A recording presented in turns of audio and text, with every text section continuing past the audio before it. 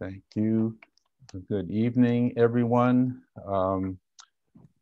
We are here again doing our work. Glad to see all of you, and as I do each week, and sincerely mean thank you for all the hard work people are putting in, the extra hours on this, and really keeping us on track.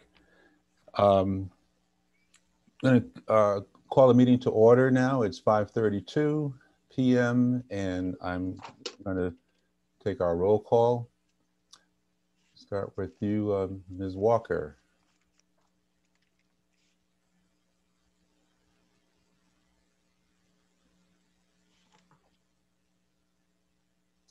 You're muted, Alicia. Yeah.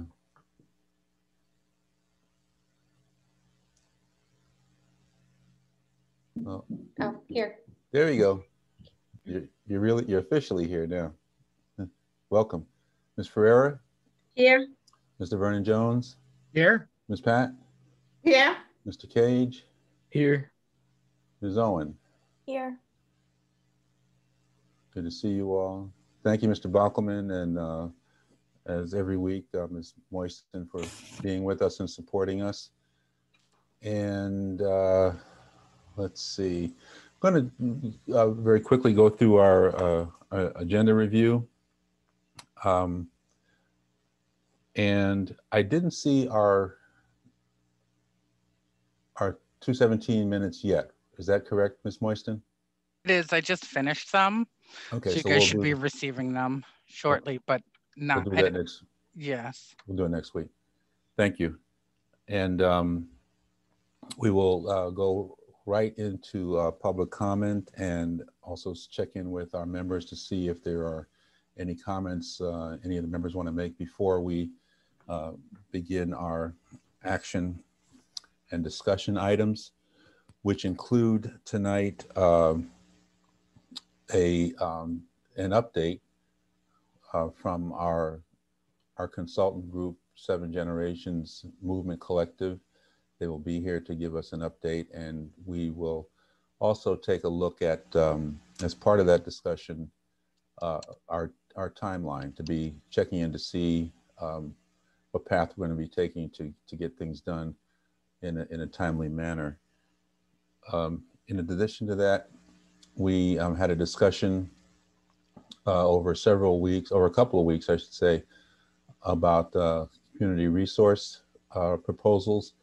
And we collected our thoughts and opinions in sort of a straw poll, and just like to come back and look at that again, since this is a critical part of what we're seeing as the CSWG for our work going forward. And then the item of planning for the meeting with Chief Livingstone, which we'll get into when we get to that moment. Followed by upcoming events, as always, our next meeting date, and any other items that did not come before us in a timely manner to work on this evening, and then we will adjourn.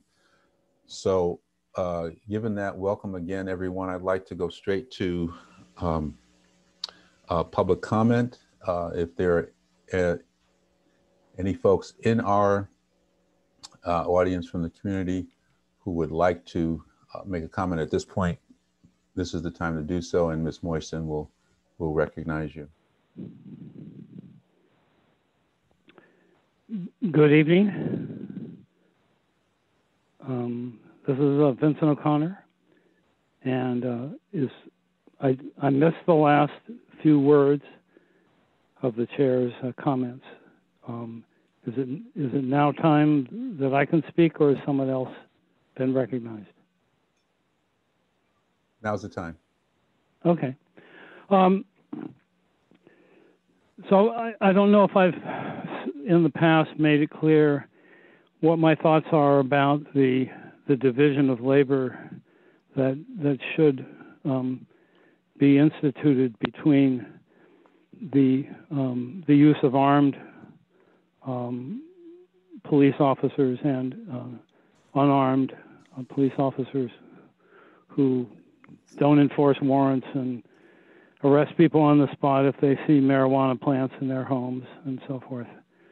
But I want to think today's Supreme Court argument about a Fourth Amendment issue that involved a wellness check, I think is the perfect example of why there needs to be a very serious division between the use of armed police officers, which tragically was required in Boulder, Colorado, and the use of unarmed individuals who don't enforce warrants or arrest people, and so forth. I don't know how extensive the evaluation of calls to 911 or just to the police business line has been, but I really think that there ought to be, as there was a subcommittee for evaluating the applicants to be consultants. I think there should be a very serious evaluation of 3 to 5 years of police activities and some determination by the committee, a recommendation as to which activities belong in one sphere, which belong in another, unarmed force, both of which are controlled by somebody who is not a member of either, and directed by somebody who's not a member of either.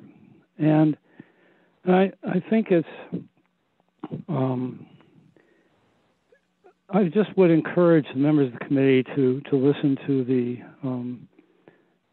the report on the oral argument at the Supreme Court and understand why it was, for example, that I told somebody whose parent lives here in town, who had called me out of concern because they couldn't reach their parent, why they should not call the police to ask for a wellness check. The parent is black, and we know how some of the wellness checks have gone quite badly in the past. And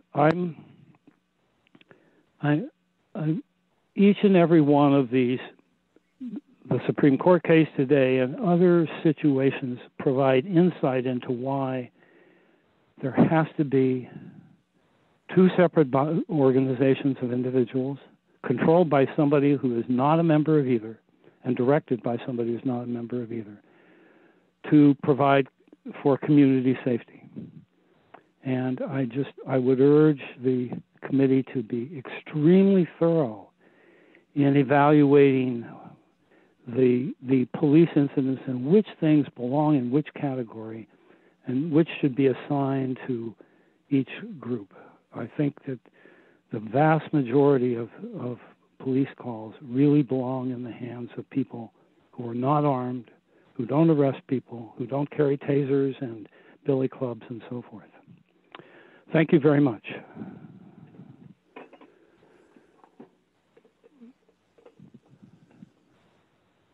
Thank you, Ms. Moisten. Are there others in the queue? No, there are not. Okay. Thank you. Let me quickly go to our thank you, Mr. O'Connor. You're welcome. We will just move to our membership to see if there are any opening comments, insights you want to share before we get into our own planned agenda.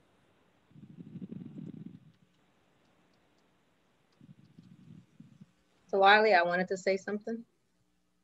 Yes, I'm just fixing my screen here. Yeah, yeah. Go right ahead. Thank you. There you go. Sorry. Okay, great. So yeah, I just wanted to kind of talk a little bit about the racial equity conversation that the Women's League of Women Voters put on yesterday. It was very well attended. I think probably they had close to 200 people on. I know I saw some of our folks on there, Mr. Wiley, Mr. Vernon Jones, and some other folks. I wasn't able to see everybody because it was quite extensive number of people on there. So I'm sure others might have been on. You know, very good conversation. I want to give a shout out to, you know, Monica Cage and my son Phoenix Ferrer Ford for representing the young people on there. They were, I have to say, the best out of everybody, you know. Obviously I have a bias towards young people in that way, but they were wonderful in terms of their points and very clear, and, you know, brought up some very strong parts, especially in terms of us just, especially adults and everybody else just standing up, you know, standing up to hate and standing up to doing what they need to do, not to just count on people of color to point out the things that need to be done, right? We all need to do it. I also appreciated Dee Shabazz's point, because it was, you know, I think as a person of color, sometimes it does get frustrating to me when I hear, you know, white people say, so what can I do? You know, I mean, that's a very frustrating question to ask, especially during these times when, you know, people of color are being killed left and right by, you know, either the, you know, different police departments or just, you know, people out there, you know, white people that are, you know, take up arms and kill people and target people because of their color. But I appreciate Dee Shabazz's response when she said, you know, if you're in your circles, right, and you look around, and in your circles that you live every day, you look around and you just see white faces, there's the problem. That's it, period, point blank, right? You need to start diversifying and making sure that all the circles, right, and boards, obviously that extends to boards, that extends to organizations, extends to employment places where you work, it extends to where you go recreationally, it extends to everything, every part of life, right? To then make sure that you are diversifying. And the other part too, you know, like that I thought about, because obviously folks that were on, it's not like we could come, you know, and talk. Me, I'm talking about things that made me think about the work that we're doing. The other part is about education, right? The part that we always feel as people of color, BIPOC people, that we always have to educate, or, you know, and educate white folks in terms of what's going on. It's also that part of, like, you know, white allies that are out there, you need to make sure to educate other white people. You know what I'm saying? You need to step up and educate other white people and really let them know what, you know, you know, in terms of what's happening, you know what I'm saying? Because sometimes it is very easy to kind of just sit back and say, hey, I don't know, you know, I don't know what's going on or what to do, and so on and so forth. And then obviously for me, you know, my part in it was just listening to see how it can inform the work that we're doing, right, on CSWG, because obviously it's very relevant. And, you know, again, I know there was some comments that stated, when folks were saying, what can I do? It's just like, hey, listen into what is happening here, you know, give your feedback, make sure you're sharing, you know, ideas and different ways to improve, you know, our town. Also, you know, one of the comments that Milka Shabazz also made, which I even put in, and I'm sure we're going to be talking about later, just the fact that, you know, the town of Amherst is called Amherst. You know what I'm saying? I mean, you know, if we don't change the town of Amherst, then I don't even know what we're doing in terms of inclusivity. You know, when you're talking about inclusivity, and our town is named after Jeffrey Amherst, and who committed suicide against Native Americans, then, you know, so Milka Shabazz brought that up, and that was a very good point. So I know there was a lot of comments on there in terms of, like, making sure people get involved in terms of the work that we're doing. And also I made a point, and it was shared, about making sure that our recommendations, when our recommendations do come out, that they're actually going to be implemented and put into place. And it's not just going to be another thing to say that, hey, we did this, right? Spent all these months doing this, and then nothing comes out of it. So those are my points. Thank you, Ms. Freer. Others of the committee? I do want to welcome, by the way, Ms. Bowen, Mr. Cage. I don't think I acknowledged it in the beginning. They're here at the meeting. Thank you all for being here and being a part of this as well. Okay, just moving forward, we were scheduled to have a conversation with Dr. D. Shabazz, the seventh generation. I don't know, Miss Moisten, if she's in the audience or not. I was informed she was going to be here. I'm Yes, promoting no. them all to panelists now. Yeah, we're Okay, all good. here. I was waiting to see some. Oh, there they are. Oh, Yeah, we're all here. So thank you. yes. When you want us to begin now? I want us to welcome you first. Okay. and thank you for being here. And course.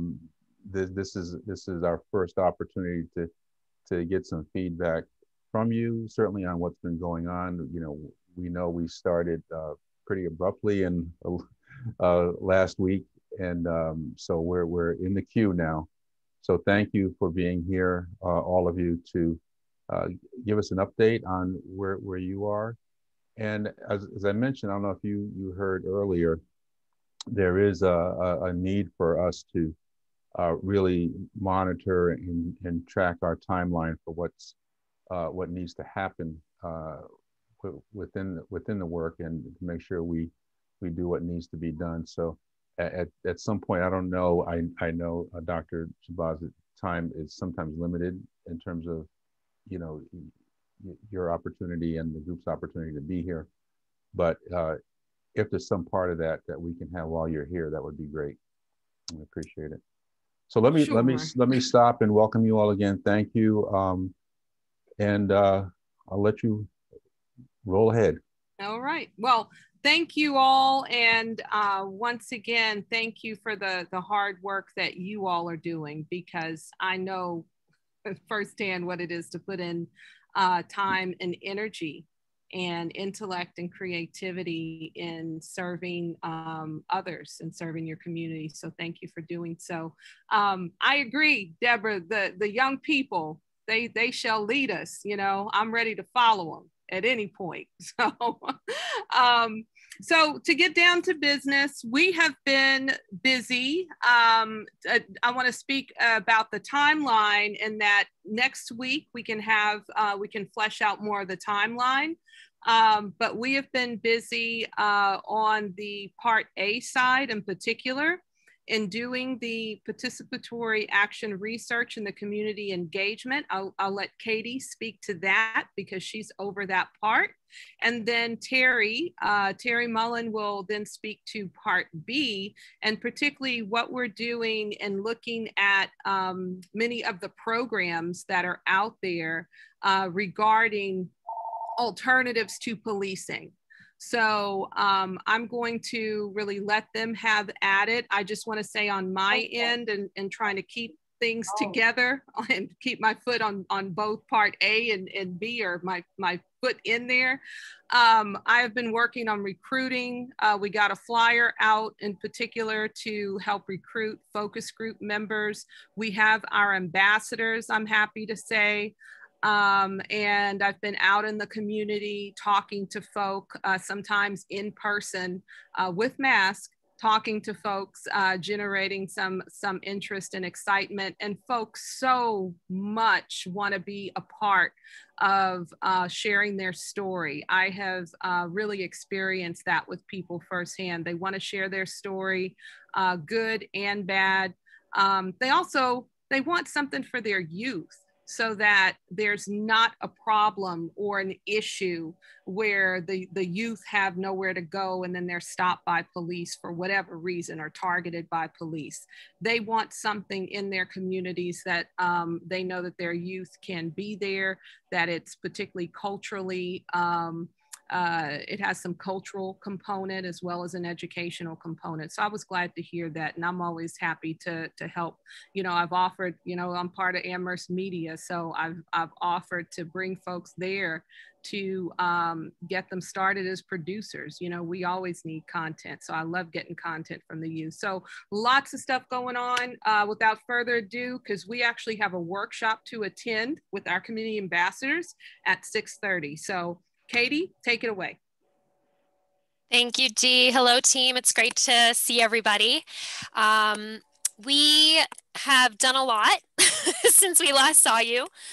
We have disseminated or made people aware of an application for the community ambassador position. We've since recruited 6 community ambassadors who are 2 who identify as male and 4 who identify as female. Collectively, they speak 4 additional languages in addition to English. I think that's all the identifying information I'll give you at this point. I have had the honor to work with Dr. Johnson Anderson to create a curriculum that we are using with them in terms of developing 4 different workshops to move them through the participatory action research what do I want to say, approach. Tonight we will have our 2nd workshop with them. We started with our eager group on Sunday, and we are reconvening this evening. Eager bunch, very insightful, very enthusiastic, and eager to help with this initiative. Tonight we'll have our 2nd, and then by the end of tonight's workshop, they will be ready to head off into the community and start to gather the data, so to speak. In about a week's time, or a little bit before then, we will start to work them through you know, some data analysis workshops so that they are ready to work with the data by April 5th or so. So we are in the timeline, the proposed timeline of collecting and doing the community outreach by April 6th. It is fast and furious, but we are, you know, eager to collect the stories which have already been started, and they are actively, the community ambassadors are actively recruiting their community members with whom they'll meet and collect stories. I am happy to answer any questions, but as Dr. Shabazz said, we do have a 6:30, so I want to be able to maybe eat something prior to that. Any questions about the community outreach piece?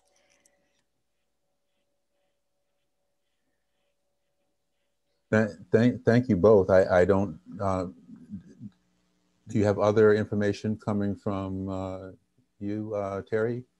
Yes, Terry. yes. Yeah, I just didn't want to leave him out. He's here, so. Yes, yeah. Most definitely in the clouds. Yeah. They're there. Yeah, I see they're there in the clouds. That's really good. I'm gonna jump off if that's all right. Before though, I just want to thank Ms. Moyston for all your help with getting the form for community ambassadors on your the web page. So thank you. Both forms, because they've been translated. So My pleasure. Katie, I think there might be a question. Katie, we have a Just a quick question before thing. you No, go. just to say that for Katie, thank you for that information. That's all great news. Really excited to hear that. Thank you. It's exciting to be doing it. And Katie, are these ambassadors members of our BIPOC community? Indeed. Okay. I All of wasn't them. clear if I heard that or not. I thought it was the case, but just wanted to be sure. Exactly. Thank you, Dr. Kate. Thank you all. Thank you. Have a good rest of your evening. Okay. Good luck in your workshop. Thank you. So Terry? Yes, thank you. I got a bunch of data that you all have been working on, and I've gotten all email correspondence and all resources, and I haven't read everything quite yet, but I've sorted it and have a good sense of where y'all are at, and it's very impressive. And so what I spent time doing this week was to try to narrow down some municipalities based on what I heard through Jennifer Moisten and your group, some interest in a few, and then I included a few that I've been researching and looking into. I may have missed one or two, but I can definitely submit that later this week if that's needed. I have a short presentation if you'd like to go through that, just on the municipalities that I looked into and kind of where they're at and how they stack up against Amherst. So if I'm allowed to share my screen, I can do that at this point. Yep, go ahead. I saw a nod, so. Yes, Yes, no, you should be able to. And we'd appreciate it too. Thank you. All right, so I can be a pretty fast speaker, so if at any point, just say, hey, I have a question. So the first one I want to show was Newton. You all had been following their consulting group and their town halls, so it seemed really important to get them on the board. So you can see they're a bit bigger than we are. Just gonna make this smaller so I can see my whole screen. But the racial statistics are comparable for sure. I'm a statistician, so I'm not gonna say they're similar or anything too defining. But yeah, so the biggest thing is their population is about double ours. And then their budget's a lot bigger, and their police department is a lot bigger. So the interesting thing about Newton is they also hired a consulting group, Strategy Matters. They published their recommendations already. They took it, they seem to be heading down into reforms, things like more training, more de-escalation training, things along those lines. The one rather interesting thing about Newton is that it has one of the lowest crime rates in the country, yet in the past 18 months, 2 people have been killed by police. So that's, I think, we can all draw our own conclusions from that and how that might be viewed and why that might happen and things along those lines. And then the other kind of parallel that I wanted to draw is that Newton also had a strong defund chapter presence in their town hall meetings. And that was of interest. So I'll take a pause. Do you want folks to ask question here, Terry, or wait till the end? Probably as we go. I think that would be easiest for me. Yeah, Ms. Ferreira. So Terry, I have a question for you. Yes. Ms. Ferreira, can I hang on, Ms. Ferreira? I was going to recognize hands. Ms. Ferreira raised hand, then Ms. Pat. Thank you. No, I was just going to say that this is good information, Terry. I really appreciate you, you know, kind of breaking it down this way. Newton was one of the municipalities that I've been following since we began doing this work. Even though, like you said, you know, even though it has larger population and their budget is bigger, but statistically, I mean, like you said, you know, comparable. Obviously, you can't say apples to apples, oranges to oranges, but comparable, especially around the ethnic, you know, the composition ethnically. And Newton is an area that I do know of because that's where I went to law school. The law school, Boston College Law School is in Newton. So I'm familiar with the area. And it's very much kind of like, you know, it's very academically focused, very affluent in certain respects, but also other, you know, in terms of people of color, not as much, you know. So a lot kind of like here in Amherst. So that's why I think Newton, even though it's it's the population's bigger, the budget's bigger, but I still think we could utilize a lot of what Newton is doing to kind of look at our work. And just to say that I remember when I was in law school, I remember, you know, my then boyfriend, but then became my husband, you know, Black male, he had gotten accosted by the police once, you know, in Newton, basically saying, what are you doing here? Why are you here? Type of thing. You know, he was like, I'm a law student, but they thought he was a criminal. So, you know, Julius Ford, which a lot of you obviously knew, my late husband. But anyway, so just wanted to share that because I think this is a good one to follow. Mm-hmm. I grew up in Needham myself, so Yeah. around that area as well. Yeah. I want to go back, if I may, to Ms. Pat. She had her hand up after Ms. Ferreira. So Terry, thanks for doing this. My question is for the Ames population. I'm assuming, does this include student population as well? So this is from the census. So I believe it's only if they hold residency in Amherst. So largely it would be no, unless they've transferred their residency, is my understanding. Thank you. I wanted to know what we're comparing to. Thank you. Yeah, and I did include Ithaca, New York, which also is a fairly large college town that's working on this as a bit. Some of their statistics are quite similar. So I'll get to that at the end since it wasn't one of the ones y'all had identified. But I did wind up including it. Yeah. So Cambridge was another one. Again, population is a lot bigger. Here, there's a bit more diversity. Again, this is just eyeballing the census breakdown.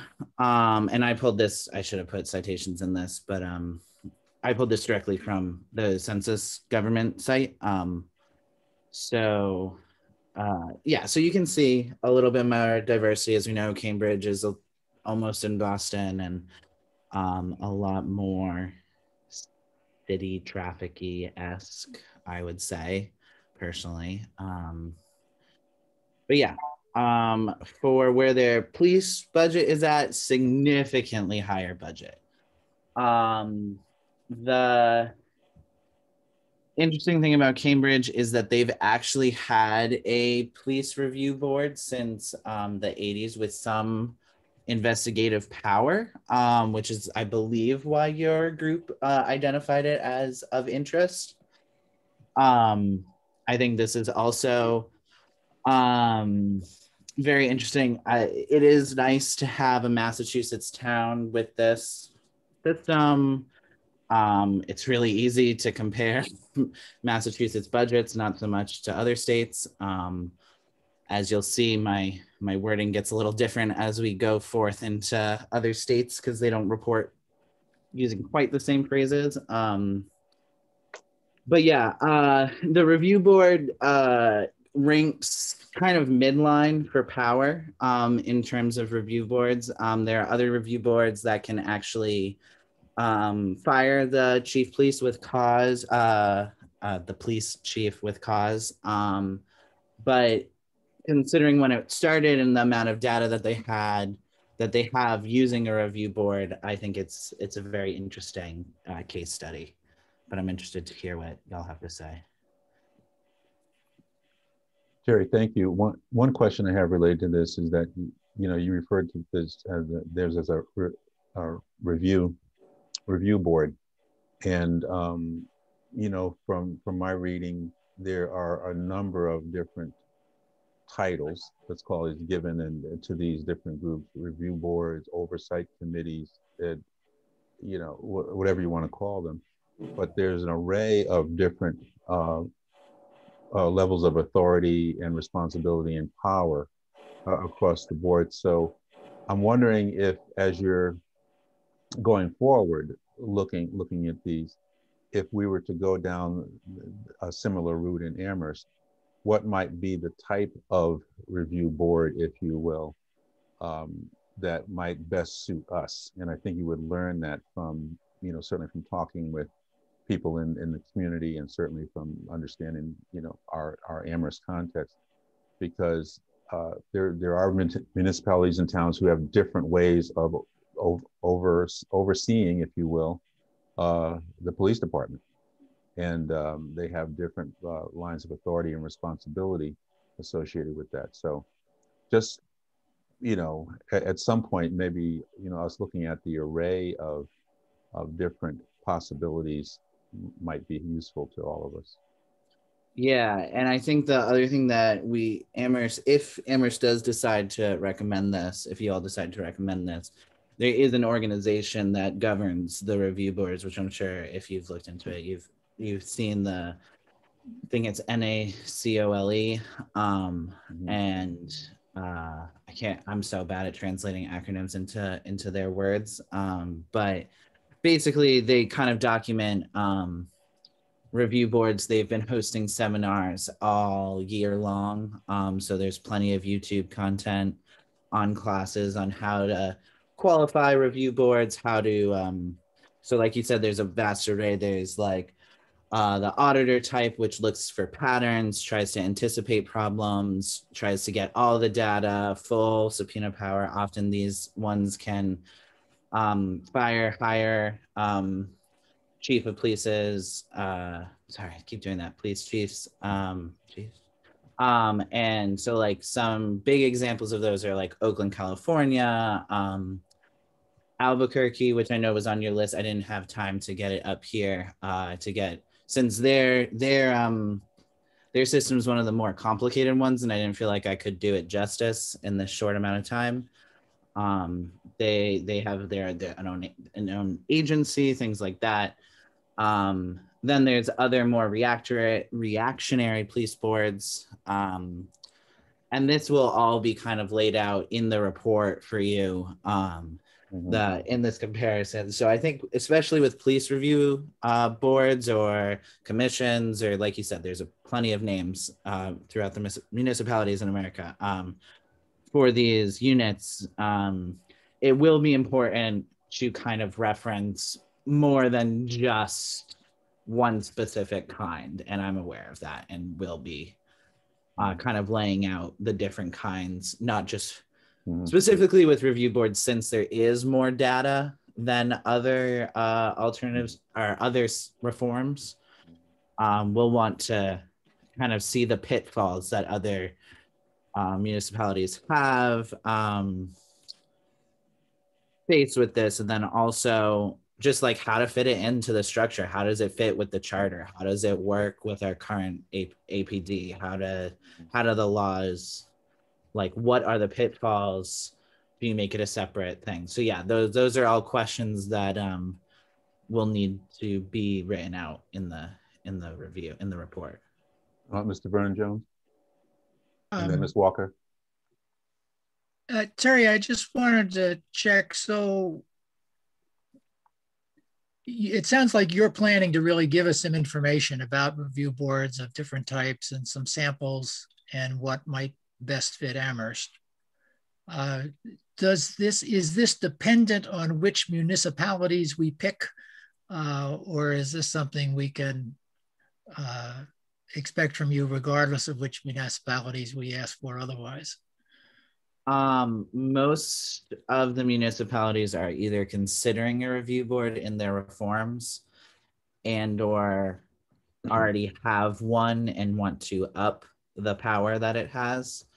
So I would mathematically, of this presentation, there's not a subset where you wouldn't get stuff about review boards. Okay. I think I mentioned Cambridge because it was a review board that had both investigatory and subpoena power and a track record. I'm not attached to Cambridge other than that, but I want to make sure we get a picture of, you know, a relatively powerful board and what its operation has looked like, not just somebody's aspiration because they're thinking about doing one. Right. So Russ, I'm going to ask Terry to share a conversation we had about the research. And Terry it's kind of, if we leave it at the level of the comparisons to have to do with towns, we might miss something. You know, we do need a finite number, but the comparison could be made differently. Terry, you want to share that? Yeah, so as I was if I may just interrupt here, I don't want to just circle back because I did recognize Ms. Walker. I think she had her. Oh, I'm so sorry. But it had to do with what Russ was saying, but we can come back to it. Yeah, just hang that thought right there. Yeah, go ahead. So it's okay to move forward because my comment kind of is a little bit of a different track. So it's okay to finish this complete thought and come back to me. Thank you. Okay. Sorry, Terry, go right ahead. Sorry, Dee. Yeah, so one thing I was considering as I was doing this preparation for this meeting was that maybe I was misguided in choosing municipalities as the comparison metric. That maybe it would be better service to Amherst if we looked at sort of the vehicle of alternate or reform. So from my understanding, y'all have researched reforms of police and also separately alternate services. So the reform being review boards, possibly more trainings, things like that. Alternate service being things like Cahoots, Dasher, which is under STARS, and those types of models.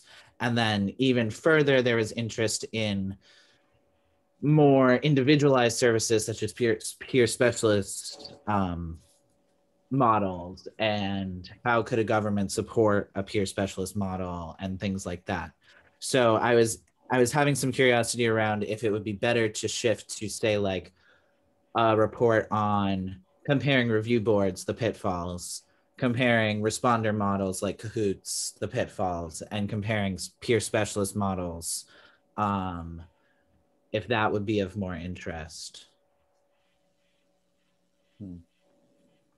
Because what you're talking about from, and I'm trying to remember our conversation, is that you're limited then by the scope of what that municipality, right, has envisioned and what they have done.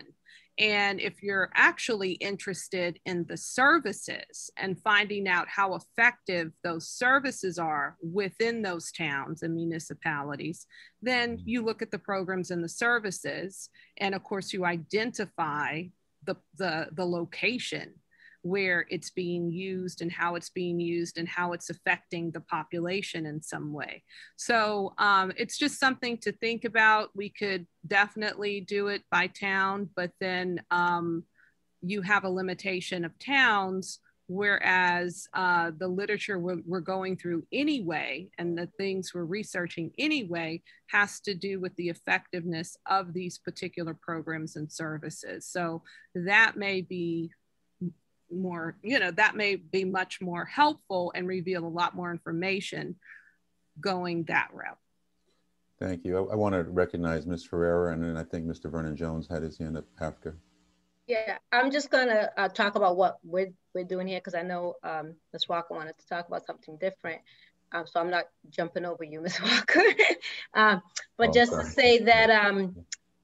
to say that, yeah, I think I would be more interested in kind of like the services, so alternative services, like alternative kind of programs that are successful out there, the pros and the cons and what has been successful. I think for me, anyway, I can only speak for myself. I know when we first started on the municipalities, it was more so to kind of see, okay, what's around, right? What's around, especially around Massachusetts. That could be similar, but I would be more interested in that, especially around, not only just the community response, like the Cahoots and STAR, but also kind of like de-escalation experts, conflict, folks that deal with conflicts, mediators, those that are like a civilian group that deals with like kind of nonviolent type of responses, things like that. I think those would be interesting as we're looking at alternative services. Mm-hmm. Let me circle back here, because I want to be sure did I skip over you, Ms. Walker, because I thought you were on a different track. That's why I went to Mr. Vernon Jones. But is this a good time for you to speak? It's okay, yeah, because it actually turned into exactly what I was gonna talk about. So at first I wanted to thank you, Terry, for putting this together in such a short time. This is great. My question was more about like process than content, and that I'm wondering like how the places were going to be compared. So basically what we were just discussing, because I was thinking if we want to know the effectiveness of services that are being implemented, like how can we get that from this data? And I'm not really a data analyst, so I don't know, but what I'm thinking about right now is that like some of the recommendations that we've already been anticipating, like youth centers or multicultural centers, like does Cambridge already have these things? And if so, since these things have been implemented, does that actually lessen the interactions of the police with the youth in the community? Has it actually been improving? Do people utilize these services? And I think those things are going to be quite different for places that are closer to the city, because someone from Cambridge can utilize a youth center that's just in a town right over, whereas Amherst is not like that. But I think that it would be helpful to measure it, I guess, then in terms of alternative services, because I'd want to see how our recommendations are going to tie into community safety. And Terry, before you answer that, I'm wondering, Mr. Vernon-Jones, is this something you could piggyback on top of Ms. Walker's comment that that Terry can respond to? Because I'm also trying to manage the time. I know that you know. Dee has a workshop coming up in about 10 minutes. So why don't you go ahead, Mr. Vernon-Jones? Well, I'd just say I would very happily have us agree to focus on programs and services rather than specifically on municipalities. And I want to echo the comment that I hope it's more than just, you know, alternative community responders and civilian review boards, the kind of programs that Alicia was just mentioning, but also police policies around use of force and other places where policy makes a difference. But yes, I would happily have us agree to do programs and services rather than strictly municipalities. Ms. Walker, yes. Yeah, sorry, I just wanted to add one other thing, because I actually did look up the Cambridge Review Board, and I did notice that like the seats aren't filled. There are like 3 people and all of the seats are vacant. And so I also would be interested in that information, like the actual use of the things that are being implemented and if they're being utilized at all, because I don't really know what that means. Okay, so Terry, I'm going to ask if you can respond collectively to those questions and comments, and perhaps Dee, maybe give you the last word. I know you have to do this workshop coming up, so we're approaching that time. So Terry. Yeah, so I think from what I'm hearing is that we're kind of in synchronicity here. That going by services, I think, would give you a more broader picture. I think so we won't be able to do probably every service that was just listed in the past 5 minutes. But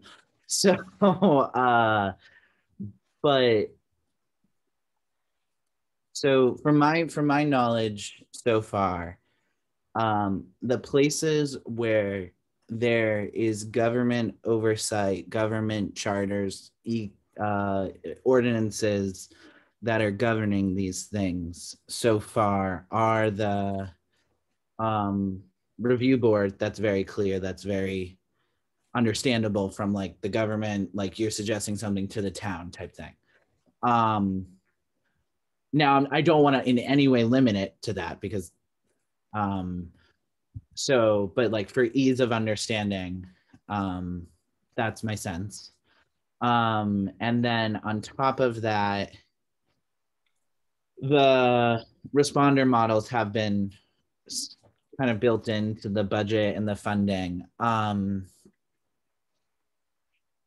Now there is some more funding debates and things like that. Like So like Newton, for example, has a very large budget item of schools. Like they fund their schools like no one else.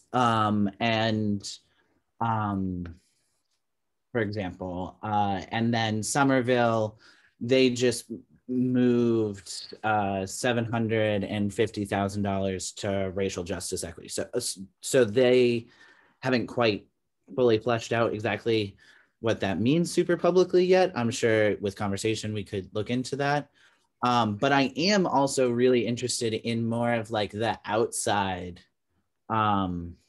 organizations that aren't directly funded by their town government, aren't under an ordinance. Like, what are they doing? Are those models something that the Amherst government, Amherst Town could look into, things like that? So how would that work with our current charter? Like, would things need to be changed, etc., or would it fit right in? So are you talking about Oakland as the example?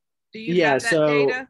Oakland, I wasn't able to put it in just because of but yeah, so Oakland was one of the cities that I looked into. They have a very strong review board, but they also have an amazing community there.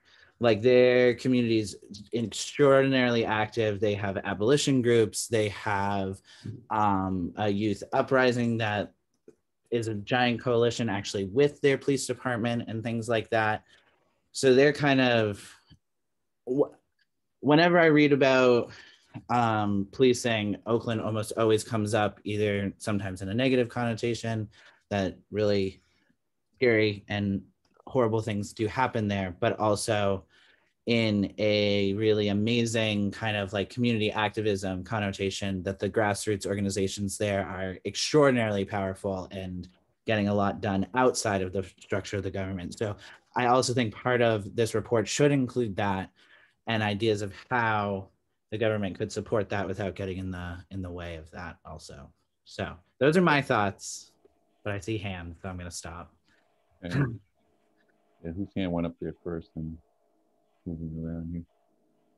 So Miss Bowman has her hand up, and then but Miss Anna Buck, Miss Pat had something to say a while ago as well. I don't know if she still wants to speak. Go ahead, Miss Pat. It's okay. Ms. Bowman. Hi. So the one thing that kind of when hearing about the Oakland report kind of like immediately shot to my head is the history of Oakland and the history of trauma towards people of color by the police force in Oakland. And I feel like you can't really present the data of what they're doing now without also presenting the data of the trauma that they came from. Like Amherst has not come from that kind of trauma. I don't know if that makes any sense. So,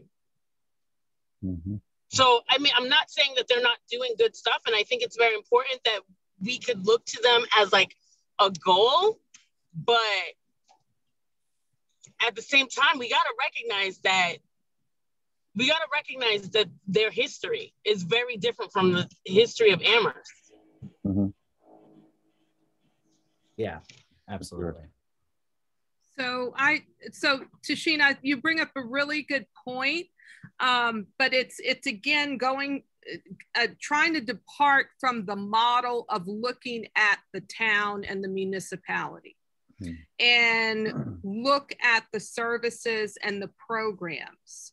So it's not like those services and programs didn't emerge from that trauma and therefore people got activated and tried to create alternative services, particularly outside of the mainstream government. But if we are doing some work and looking at what has been effective in other communities, then it could be, whether it's Oakland or whether it's another community, then we're simply looking at the service and the program, and we're not trying to look at, comparing because that would be comparing apples and oranges, Oakland in terms of its size and the history. So that's all I'm saying is that you're looking at the service and the program and not the city and not the town. Right. I understand. I get that. Like, I totally get that. But even still looking at the services, like I'm just gonna be honest, like with my feelings about this situation.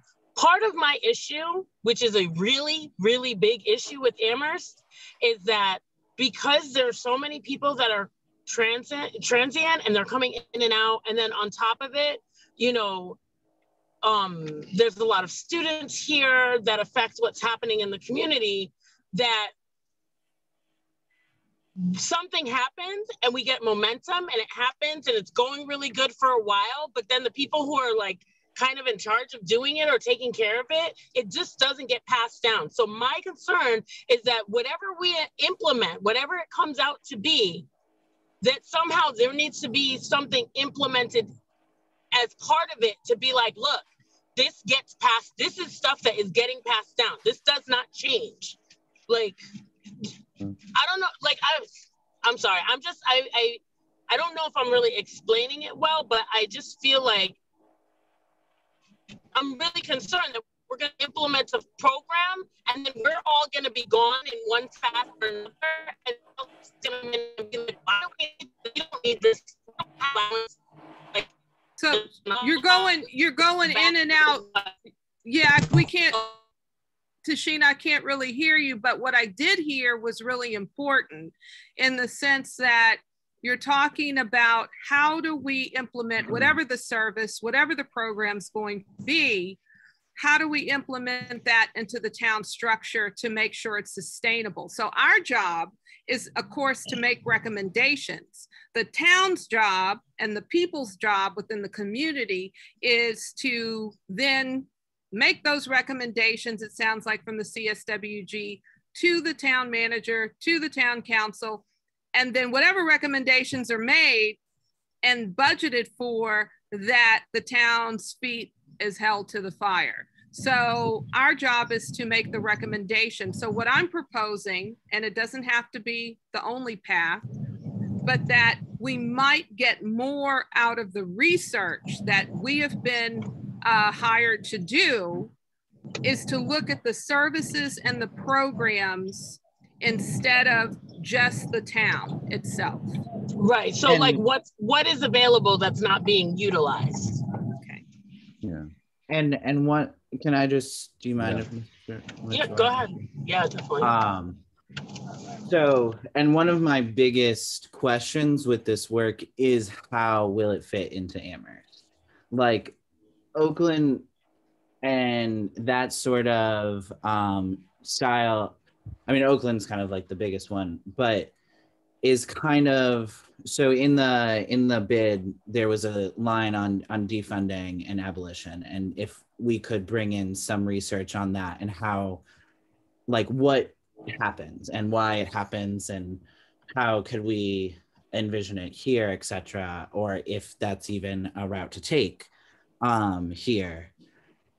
So, but with that, so sorry, I lost my train of thought, but basically what I'm trying to say is, like, one of my biggest questions, and in my outline that I sent to the subcommittee when we were talking about the bid, is not only do we have to evaluate the effectiveness, but we have to evaluate how it will fit in. Like, what structures will it run into? And if it's running into structures, is it worth trying to change them, or is it worth doing something smaller and with an eye on change? So that's kind of always going to be a big part of where my work is as well in this. And so I really do appreciate you bringing that up, because I agree that that's a bigger hurdle that Amherst has to face. Ms. Walker? I just wanted to say that I don't think that we should recommend anything small. Like, I think that everything that we do should be big. Like, we should be trying to do the biggest things that we can do for our community right now. And I hear Tashina's frustration, and I think that well, for me, what my idea of how this is work is that Terry will bring us this information so that we can have ideas, not that we're going to take this exact model and just move it into Amherst, but that we will put our heads together and reimagine what that can look like for Amherst. And we can create our own system with the information that we're getting from these other places, because I don't think anything that's been implemented anywhere is just going to work here. Sorry, my kids. I'm gonna go to bed. Miss Pat, anyone? I'm looking. Oh, Miss Okay, Ferreira. I can say something. Yeah, go right ahead, because I skipped over you before. I think I didn't see you, and then Miss Ferreira, and then we'll move forward. Actually, you didn't. I didn't raise my hand before. Oh, I just want to thank Terry and the other two 7th generation for their presentation. I think also for our group to be thinking about whatever recommendation that is brought before us, to think about pilot program so that we see how we, you know, like maybe for a year and evaluate it and see if it will work. Because we can't just say we can come up with something that will work right away. I've been in Amherst for more than 30 something years. And yesterday, there was a vision meeting that was done, and I was looking at some of the participants. Great meeting, but some of the players are the people who don't support BIPOC community, who don't support some of our people of color who run for offices. And I saw them yesterday. So I think the point I'm trying to make is that we will come up with something, but let's keep open mind. It might be a 1-year pilot, and then we come back and reevaluate. Is this working for Amherst or not? So that we don't get disappointed if it didn't work out. We just have to keep open mind. So, Ms. Ferreira. Yeah, I mean, just to kind of like reiterate what Ms. Walker was saying, I mean, for me, I think what would be important is just to kind of bring us this information, like what, you know, what you were saying, Terry, in terms of like just different services and different programs that are out there. And for me, like cutting edge, right? I want to see what's out there, what's out of the box, not just the cookie cutter, same old. I want out of the box, cutting edge programs that are out there. And then, yeah, and then we'd have to see, okay, how could this fit Amherst? But I want to see the ideas. I want to see what's out there that's exciting, that's successful, that's efficient, the efficacy of it too, but cutting edge and out of the box.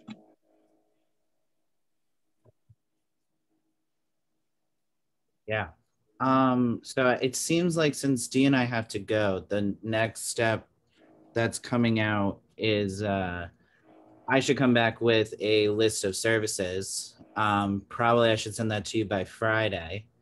So y'all can look at them this weekend and maybe just kind of like a broad overview, not a ton of detail yet, that seem, because the other thing, yeah. So a list of services, what I'm hearing is more out of the box and more innovative than just kind of what you can find in a Google search for police reform. And yeah, I think, does that sound like a good next step to y'all on Part B?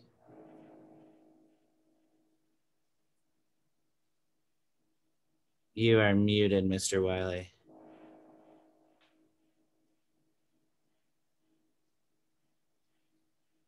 Thank you.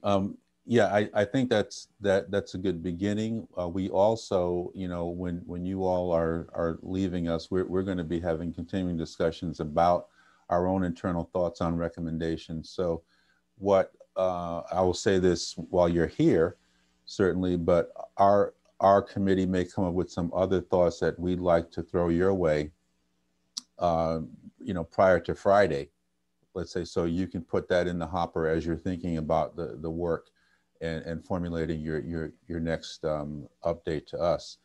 I think initially this has been very helpful, and you had a chance to hear some of our sentiment, and we're hoping to have these weekly exchanges so that we can stay in tune with each other and you know, stay on point as far as our work is done. So I know Dee, you have to go, and Terry, you have to go. I want to thank you all very much for being here and making the time.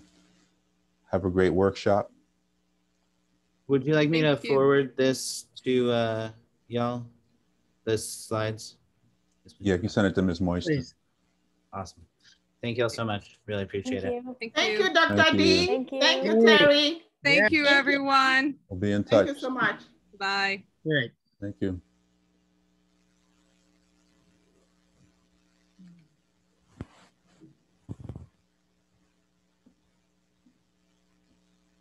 Okay, that was good. It was good, very helpful. I spoke with Dee Shabazz last week and mentioned that we do have this space we've carved out in our meetings meeting format each week for them. So it's an expectation that they're going to come weekly with stuff so we can inform their work on a weekly basis. As long as we get information to them, we can ask questions. They certainly can come back and forth. I'm serving as point person along with Ms. Owen. So, you know, we can get that exchange going right away, you know, after this meeting, Thursday, Friday, and have some things ready to go for Monday for our agenda. So appreciate all the questions you're asking too, and the comments and sentiment around this, because all of it has great meaning for us, I think. The next item on our agenda was the CRESS feedback. We did a couple weeks ago. We was it a couple weeks ago? Last week, we started this work, and then we did a straw poll. I know we gave Mr. Vernon Jones some feedback. We collected some numbers, and then there was a request that we, go and, for those who didn't have a chance to respond in particular with a concentrated effort to pull in your narrative comments. So I want to just keep this alive. We have a lot of information in there. What I did in this case was take all the narrative comments and just put them in an essay, if you will, by question, so that people can see what each other is thinking about. And I'm not sure exactly how we want to proceed with this. We took this as a straw poll. We're still trying to sort of vet what it is that's important and how we're going to narrow this down. So I want to open the discussion up at this point and then lead to what might be our next steps around this as a community safety working group. So Ms. Walker and then Ms. Owen. I just wanted to say I didn't contribute to this document. I had a very busy week, but I did review the chart. So I do have ideas in my head to contribute now. But I just wanted to suggest that we just go through it one by one and have a full discussion on each point so that we can just see where we are. And yeah, that's just my suggestion. Okay, that's fine. We have to have the conversation. So I know, and Ms. Owen, did you had your hand up? Yeah, so my comment was actually to the first part of the chart in regards to staffing. Prior to this meeting, I did do a little bit of research on sort of a similar program to what we're trying to develop in Olympia, Washington. And what I found through just mild research was that they have a population about 10,000 people more than us, but they have a very similar program in place, and it has 6 full-time staff members and an additional peer resource for de-escalating conflicts. So I know that in the original chart, it said two or 4, I could be wrong, for 2 full-time positions for this program. But I think with our recommendations, we should make sure we're thorough. And I just don't want to implement a pilot program that's not well-funded, if that makes sense. Yes, definitely. Ms. Moiston?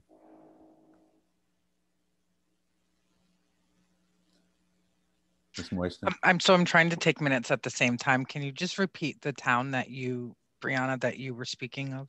Yeah, of course. Olympia, Washington.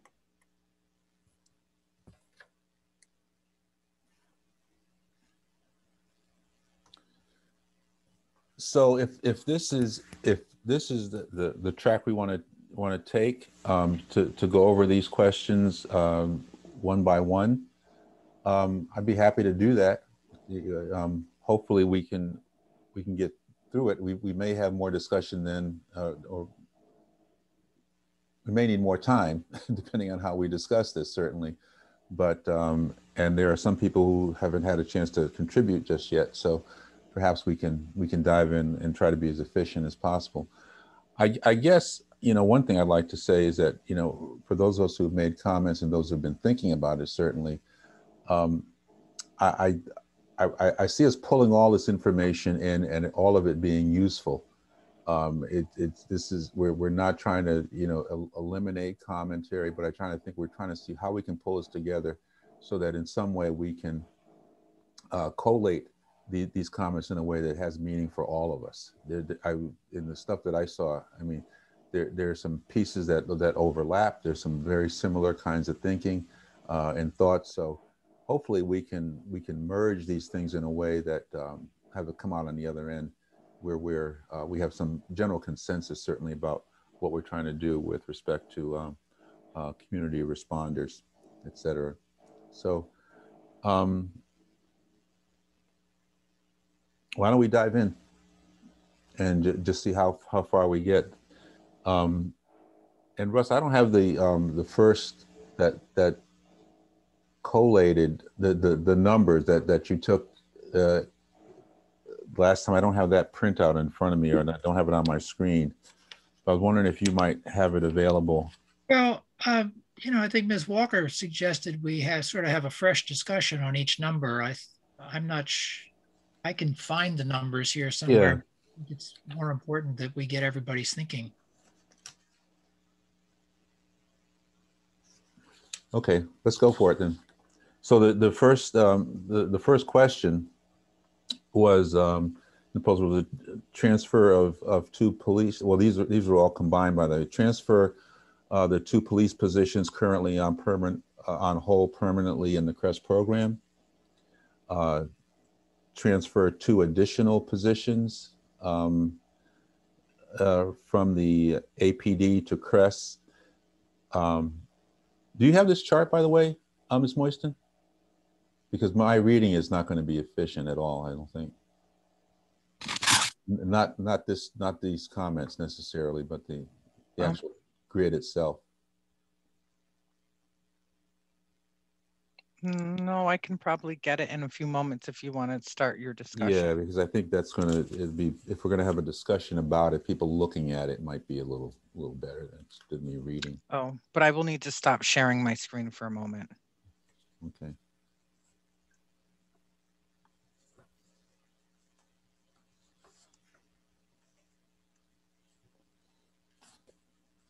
What? Yes, Ms. Ferreira. No, I was just gonna say, in the meantime, could we just start discussing so that because I know time is of the essence. Yeah, sure. I didn't know it was going to take how long. Hey, Mr. Vernon Jones, go ahead. Well, I noticed that, I mean, what the chart says is transfer 2 police positions currently on hold permanently to the CREST program. And I thought Brianna made a good point that maybe what we really want is the full salary of those positions, not just the authorization to hire 2 people, but that amount of money. And then the proposal in the chart was then to get up to 4 during the 2021-2022 year. And, you know, Ms. Ferreira's talked about wanting this as a 24/7 program. Brianna mentioned Olympia as 6 full-time employees. Brianna, do you happen to know whether they started with 6 or whether they worked up to it gradually?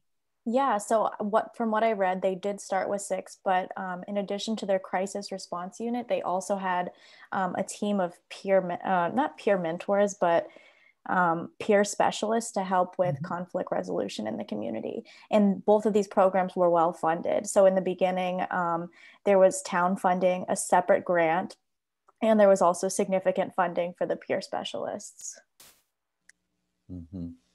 Ms. Ferreira.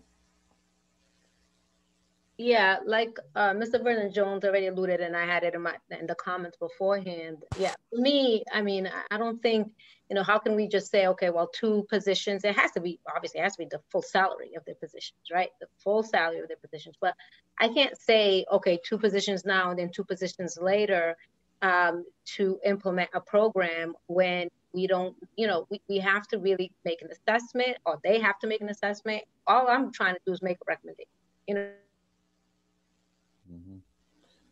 What will it take to fully fund this CREST program alternative, so that's fully funded, fully resourced to be.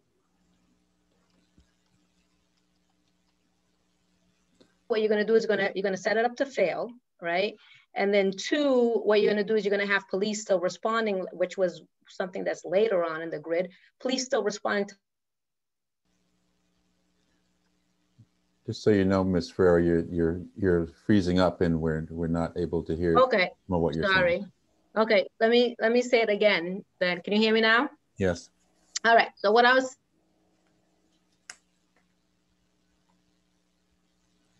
How many people are in place without doing an assessment?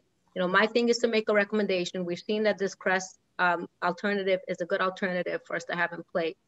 So how can I say whether it's going to be 2 or 3 or 4 or 6, right? It's going to be dependent on that. But it needs to be fully resourced, and it needs to be fully staffed, because one, I don't want it to be just halfway staffed or halfway resourced, because we're going to be setting it up to fail. And I don't want the police responding to these types of incidents. Again, I don't want them to be, just because the CREST people are tied up, now the police are going to be responding to them. No, if it's not a good idea for them to respond to that in the first place, they shouldn't be responding to it, because there's not enough staff to be handling the incident. So an assessment needs to be made. I don't know if it's 2, 3, or 4. So, so those are some of the things that we need to consider. Ms. Pat.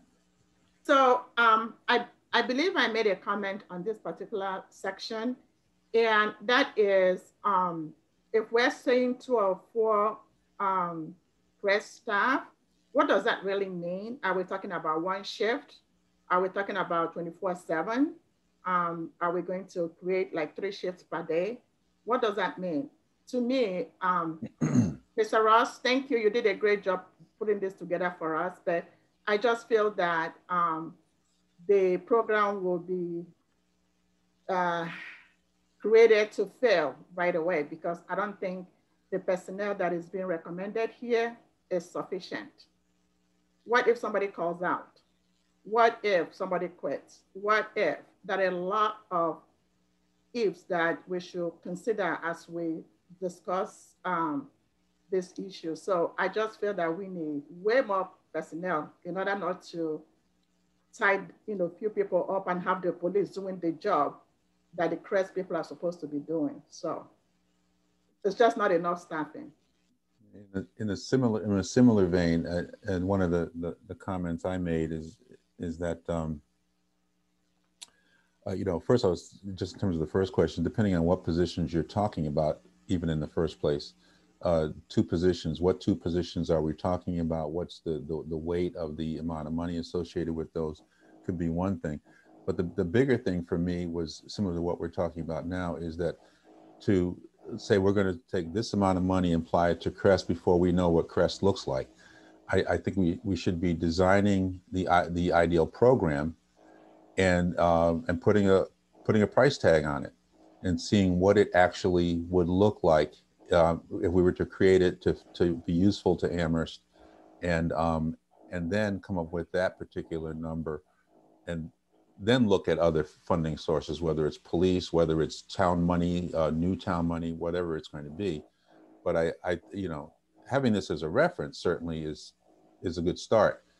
But I don't want to miss an opportunity, as someone may have just said, I may be repeating it, just to create a program that's going to have some utility, some sustainability, using Tashina's comment earlier, Ms. Bowman, to start there, to really make a strong statement right there. Ms. Walker?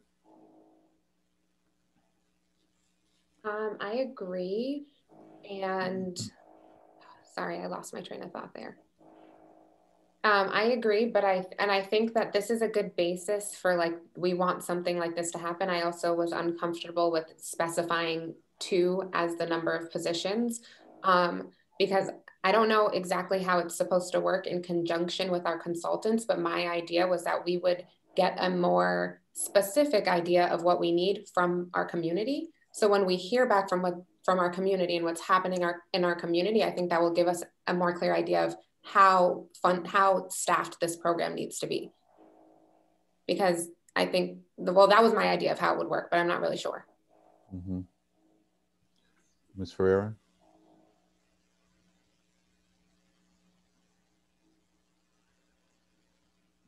Funding, and I think Mr. Wiley, you kind of made that comment already. Can you hear me? Now I can. It goes in and out, so we. All right.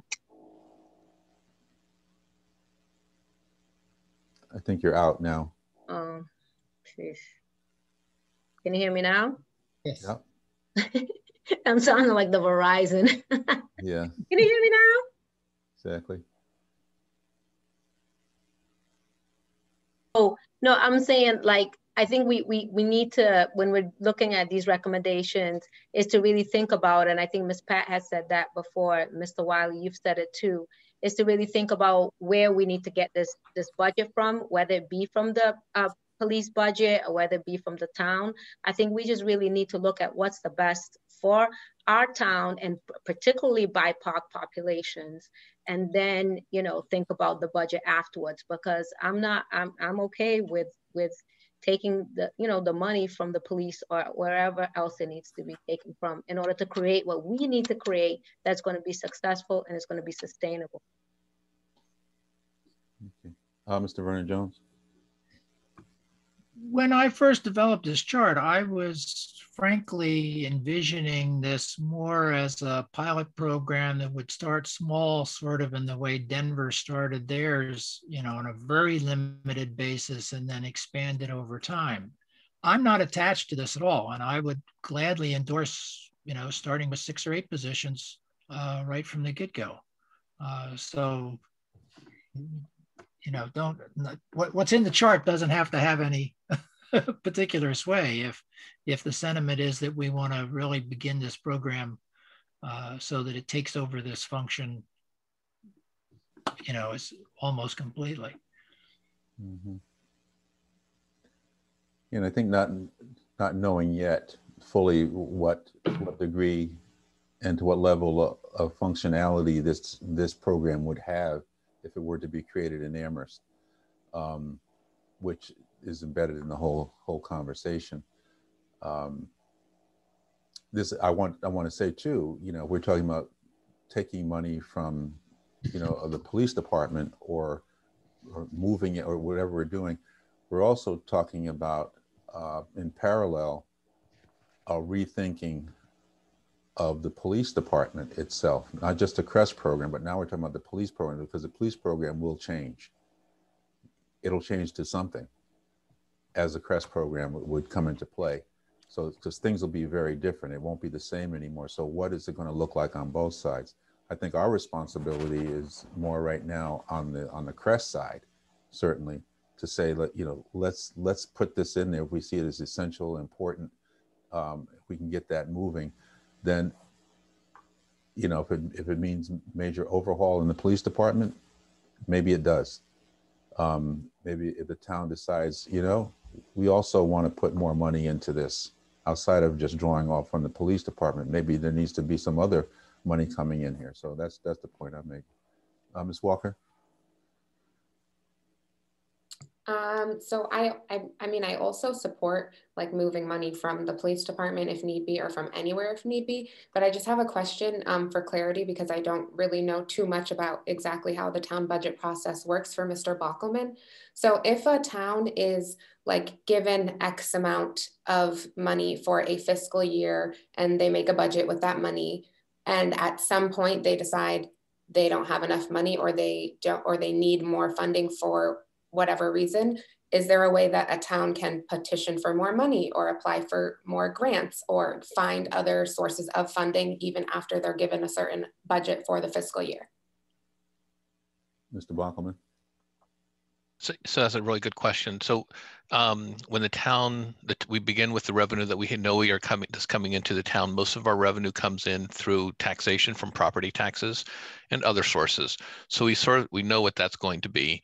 And then from there, with that revenue base, we decide how we are going to expend the funds. And so we're in the process of building that budget now. We start with a steady state. We look at what the schools need, the regional school district and the elementary schools. We look at the library, and then we look at the town's needs.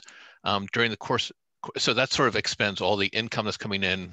We meet all of our obligations, and then pay the salaries of people, pay our health insurance for everybody, all that kind of stuff. And then that gets presented to the town council, and they vote that number. That's our budget for the year. If we get more money to come in, if we get a grant or something like that, we're able to expend that.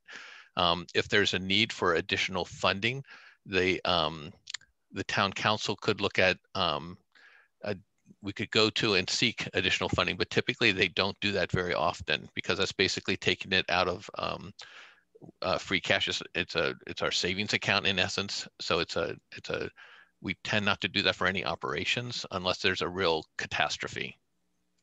Mm-hmm. Sorry, yes, Ms. Walker. If there is one, can you give me an example of a time that we have utilized asking for more money and what that would have been for? I don't think I've done it since I've been here. I don't know. It hasn't happened. It doesn't happen very often. I don't remember it ever happening here. Okay, thank you. Mm-hmm. Ms. Pat? So when I was looking at this actually last week again, I was thinking in my head, 3 shifts, morning shift, like daytime shift, evening shift, overnight shift, 3 personnel, and 1 or 2 supervisors. So I'm looking at 10 to 12 personnel for that section. I'm not attached to it, but to begin. Ms. Walker? I think that sounds good, but also just wondering about dispatch, like how would they receive calls? Like, would we have to have other employees for dispatch? Would they go to the 911, like would they call 911, or would they have a different number, and who would answer those calls?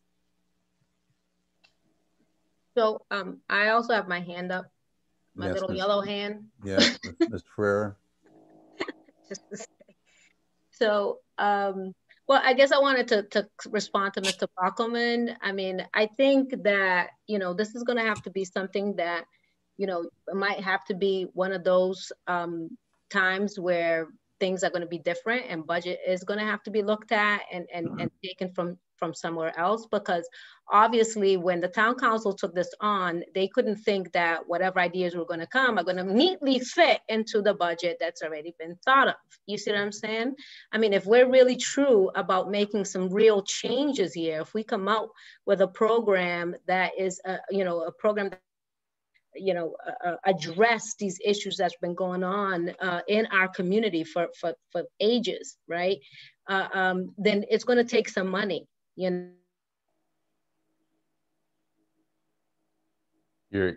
faded away, Miss Ferreira, there for a second. Yeah, but you take some money. That's what I heard last. Well, can you hear me? Yes. No, I can't. It's going to have to go beyond what the town had traditionally looked at before. We have to really kind of think, like I said, if we're trying to think outside the box for programs, you need to think outside the box for budget, because then what are we doing here? Is this a waste of time on my part? Because I don't want to just be here, thinking of things that are going to fit into the town's budget right now. We need to think something else. And I guess I want to hear from Mr. Bockelman whether, that is the case. Because if not, I'm wasting my time. Well, you will, because he just raised his hand. So there is the financial reality of our budget. I have to deliver a balanced budget to the town council. The town council has to have a balanced budget. We only have so much money in revenue coming in. Right now, at this moment in time, I'm about $250,000 short in balancing that budget, and that's with adding no new positions or anything. That's just steady state. So we're looking at cutting to maintain existing services. So, you know, I think, you know, thinking about 10 new positions, which is about $1 million, there's no money there for that. You know, I think, unless, you know, but I know what some folks are saying, like, well, let's look at the police department budget. And then that would be the proposed funding mechanism for this. You know, I've been listening, of course, with the 2 positions or 4 positions, whatever it is that the working group is thinking about. So that would be the range of recommendations, I would think. And then it will be up to me and then ultimately the town council to determine how much we can afford to put into this. So I think that the sort of the fiscal realities of our budget, there's just no place to pull money from. We have to have a balanced budget unless there's grants or something else that's out there. And then and just to differentiate. So anyway, I'll stop there. I got Ms. Walker, Ms. Owen, and Ms. Pat in that order. Yeah, my question was going to be for Mr. Bockelman, and it was just going to be, then can we apply for grants in anticipation? Because we know right now that we're not going to have enough money to fund what we want to do. So can we start thinking of what our realistic options will be to get more funding? Because, like, yes, I just want to say again, I'm totally into defunding the police and taking some of that money and moving it over. But if you're saying it's going to be $1 million, and we already know that the town council isn't that interested in defunding the police to that extent because they already had that option and chose not to. So where else would we get the money from? That's all that I would want to know. Yeah, I don't know. I don't know of grant programs out there that are supporting this work.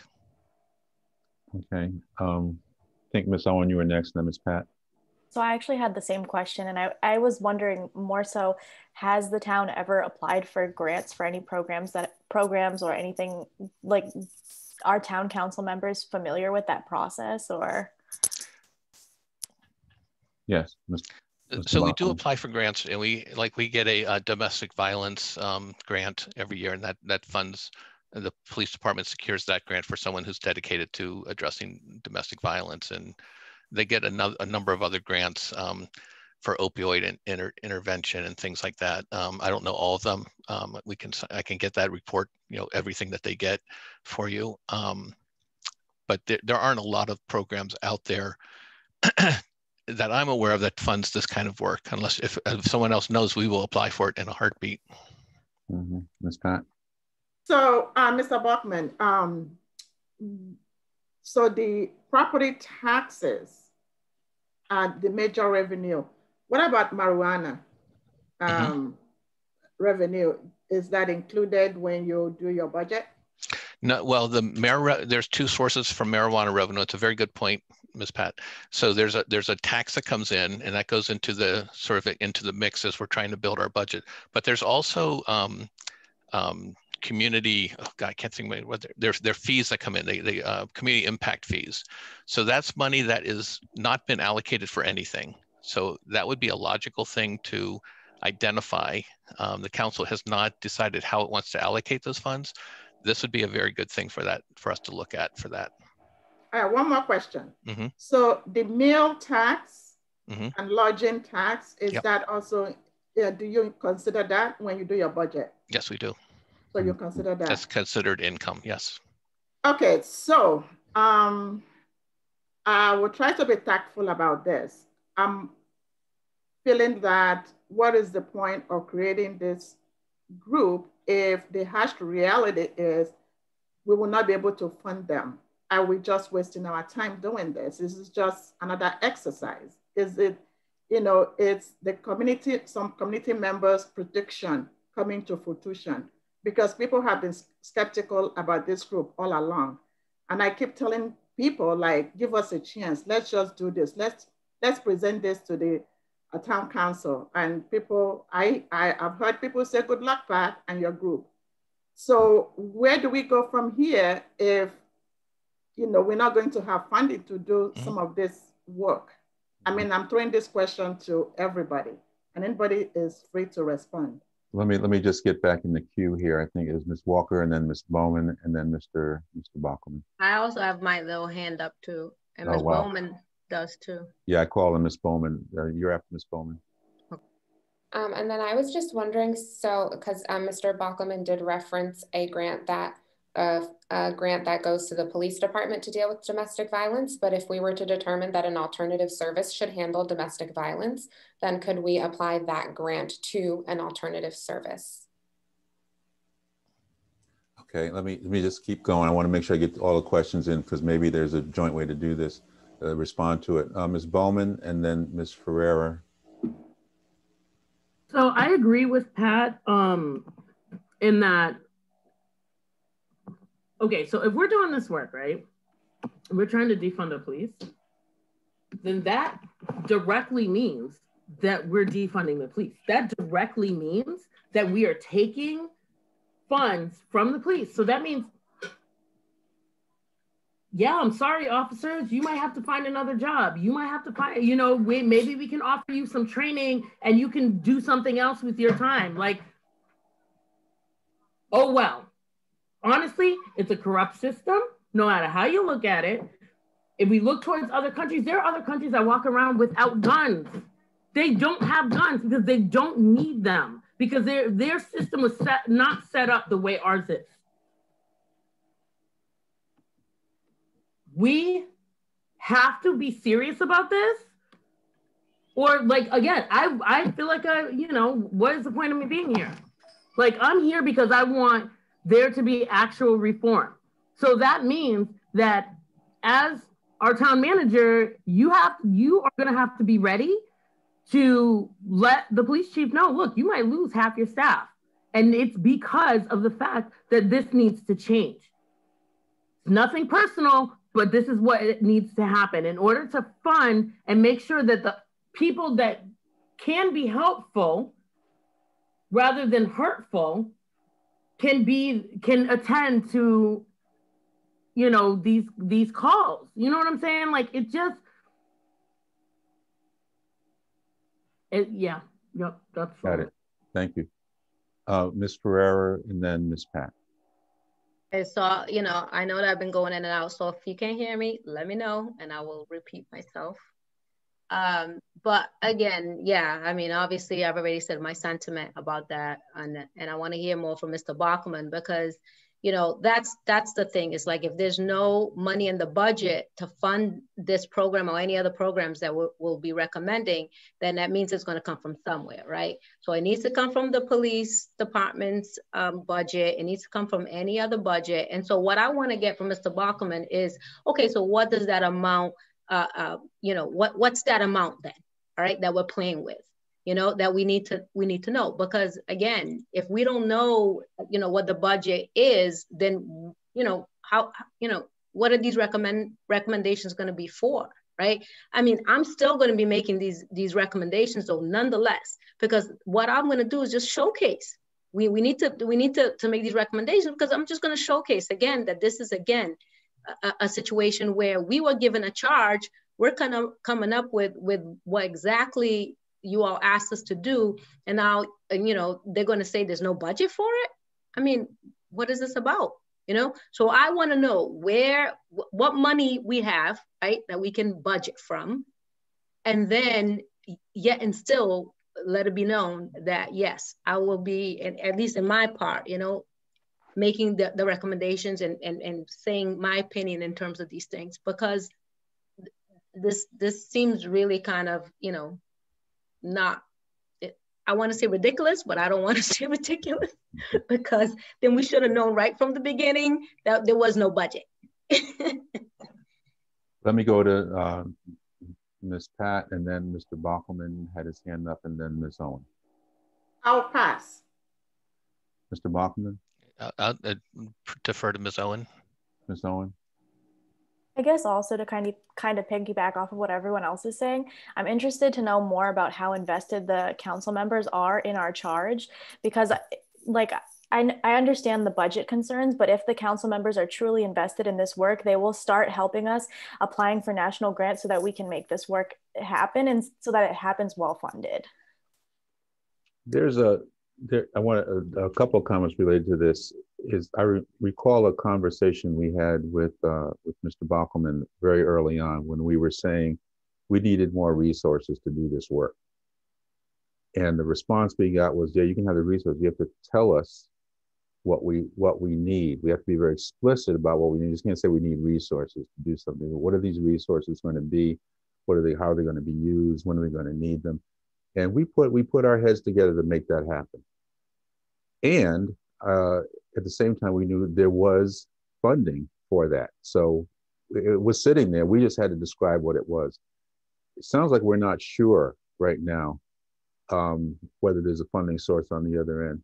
What I'm asking myself, and I guess I'm asking, and probably would ask Seven Generations Movement Collective as well, is if other municipalities are doing this, especially other municipalities that look like us, and I don't know how many of those other municipalities have budgetary restrictions and restraints around them that they can't do anything, but where are they getting the money from? How are they doing it?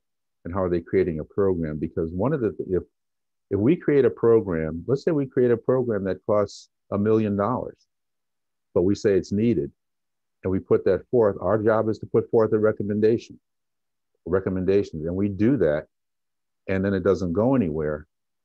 That's a very different story than just saying, you know, to me, we need to pull X amount of money out of wherever to create a program, because we could underfund ourselves in that way.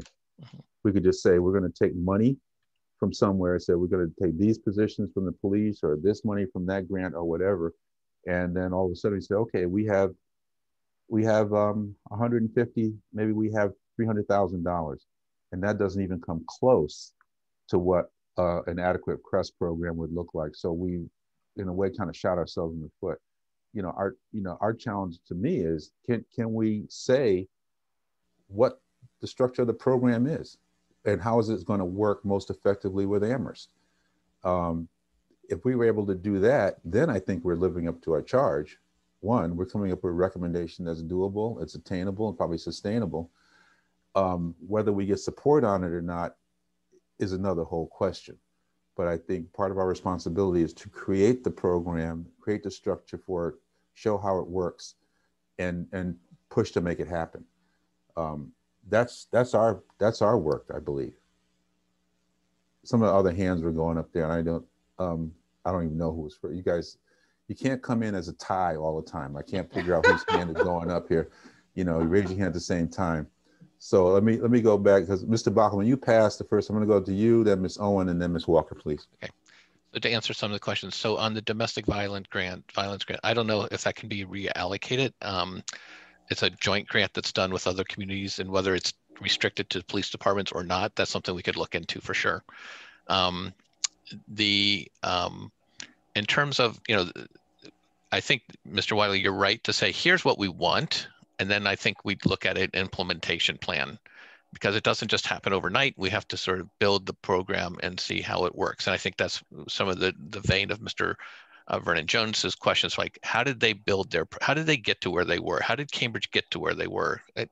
They know it wasn't just a snap of the fingers and you were there. And I think it's wise for the working group to say, here's where we think we need to be. How quickly can we get there? I think one thing you might want to consider is like, what is the need? How many calls are we going to be responding to? Are we, is it 1,000 a day? Is it 10 a day? Is it 2 a day? I don't know what that answer is. That's a piece of information you may want to be seeking out. In terms of funding the question was, how committed is the town council? This is one of their goals for me in terms of my performance. So it is a value to them. In terms of how they will vote, I would never predict how the council is going to vote on anything. But their expectation and my expectation is something like this will be included in the budget for FY22. And that's what we're planning for. In terms of, well, what's the scale of funds should we be expecting? What I've been hearing, I've come into almost every one of your meetings. I've always heard, nobody's ever said anything except we've talked about the 2 positions, maybe 4, that type of thing. And that's sort of what I've been processing. This is the first I've heard of a 10 position request, but if that's where the working group says we need to get to, you can articulate that. And then the last thing is, I think it would be fair for you to ask me, well, tell me about that marijuana money. How much is there? What's it? What can we use it for? Who else has dibs on it? Who else is seeking it? There are other people who are saying, you know, the school department is would say, hey, we would like some of that for some of the things that we need. So, but I think it's totally fair for you to ask me. We would like to know about that money, and I think, and I would get you that information. Thank you, Ms. Owen. I think it's several $100,000 in that range. So, Ms. Owen, I think you were next. You're muted. Mr. Bockelman answered part of my question, but I guess going forward, just to make sure that our recommendations are effective, I would want to know more about the budget that's left for our recommendations. So we would not have a rough estimate of how much money we would need from outside grants to make this vision of Amherst be realistic and have a possibility of being reality. Because I think these are really big recommendations, but that doesn't mean that they're too big, if that makes sense. Ms. Ferreira and then Ms. Walker. So, I mean, I hear all that, Mr. Bockelman. But for the record, I've always been saying that we need to do an assessment. I've never said 2 or 4 positions or anything. I've always said that there needs to be an assessment to see, and I've always said a 24/7, you know, program. I had not said anything about 2 or 4 positions or anything. Okay, so that's for the record. But 2. My thing is this, I get it, right? I get it that there's budget constraints. I get it that. Can't hear you. Can you hear me? In and out. All right, let me wait a little bit. Can you all hear me now? Yes. So my thing is that we were given a charge because our community, you know, has been hurting. You know, it has a mistrust. You went out again. We still can't hear you. Chat then or something. No, there's no chat function. So can you hear me now? Yeah. Well, last time to kind of try to attempt this. My thing is that we need change now. So now what are we supposed to do in terms of that, right? When Sorry, you're going out again.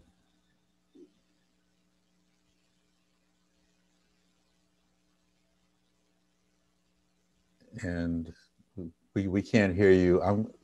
I mean, hang on there for a minute, Ms. Ferreira. Who was that? No, I'm saying just move on to the next person. Just move on. I'll come back to you if I. Yeah. But so I forget who was next.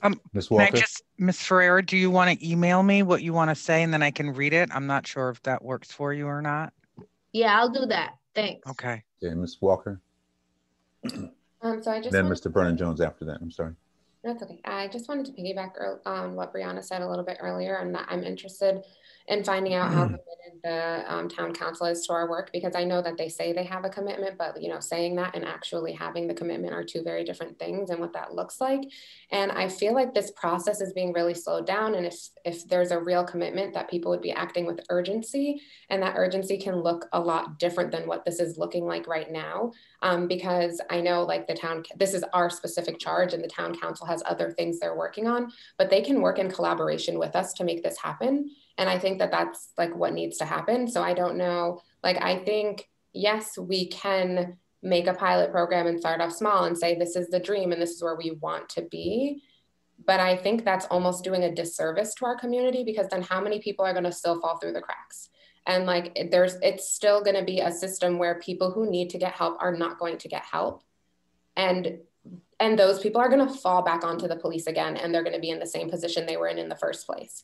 And so I think that we need to be a little bit more proactive rather than put out a little and see what happens and reevaluate and meet with the town council now. Like, can we give them a presentation? Again, this is what we've been working on. We're hitting a roadblock here because we need to know about our funding. We need to know what's available. Like, if they're really committed, they could say, you know what, we'll look for grants with you. We'll see what else we could do. Or we know how much money we have, or something. Like, they can offer us something that will help us work through this instead of just being at a roadblock or making hypothetical suggestions that maybe if we have money, we can do this. Like, what can we really do really right now? And how can they help us get there? So I think we need to be in more direct communication than with the town council, if that's possible, because I think sending Mr. Bockelman back and forth isn't really that effective. And I think they need to hear it from us, that this is what we need. And this is the work we've done so far. And this is where we're at, because I feel like we're hitting a blocker here. And I don't want to spend a whole bunch of more time coming up with a robust idea that's going to be thrown in the trash for a pilot program that's going to fall off, and that people are still going to be out being harmed when we put in so much hard work.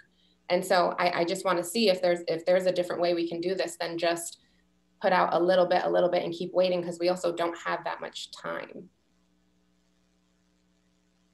Who was, I think Mr. Vernon Jones, then Ms. Pat, and then Ms. Moiston.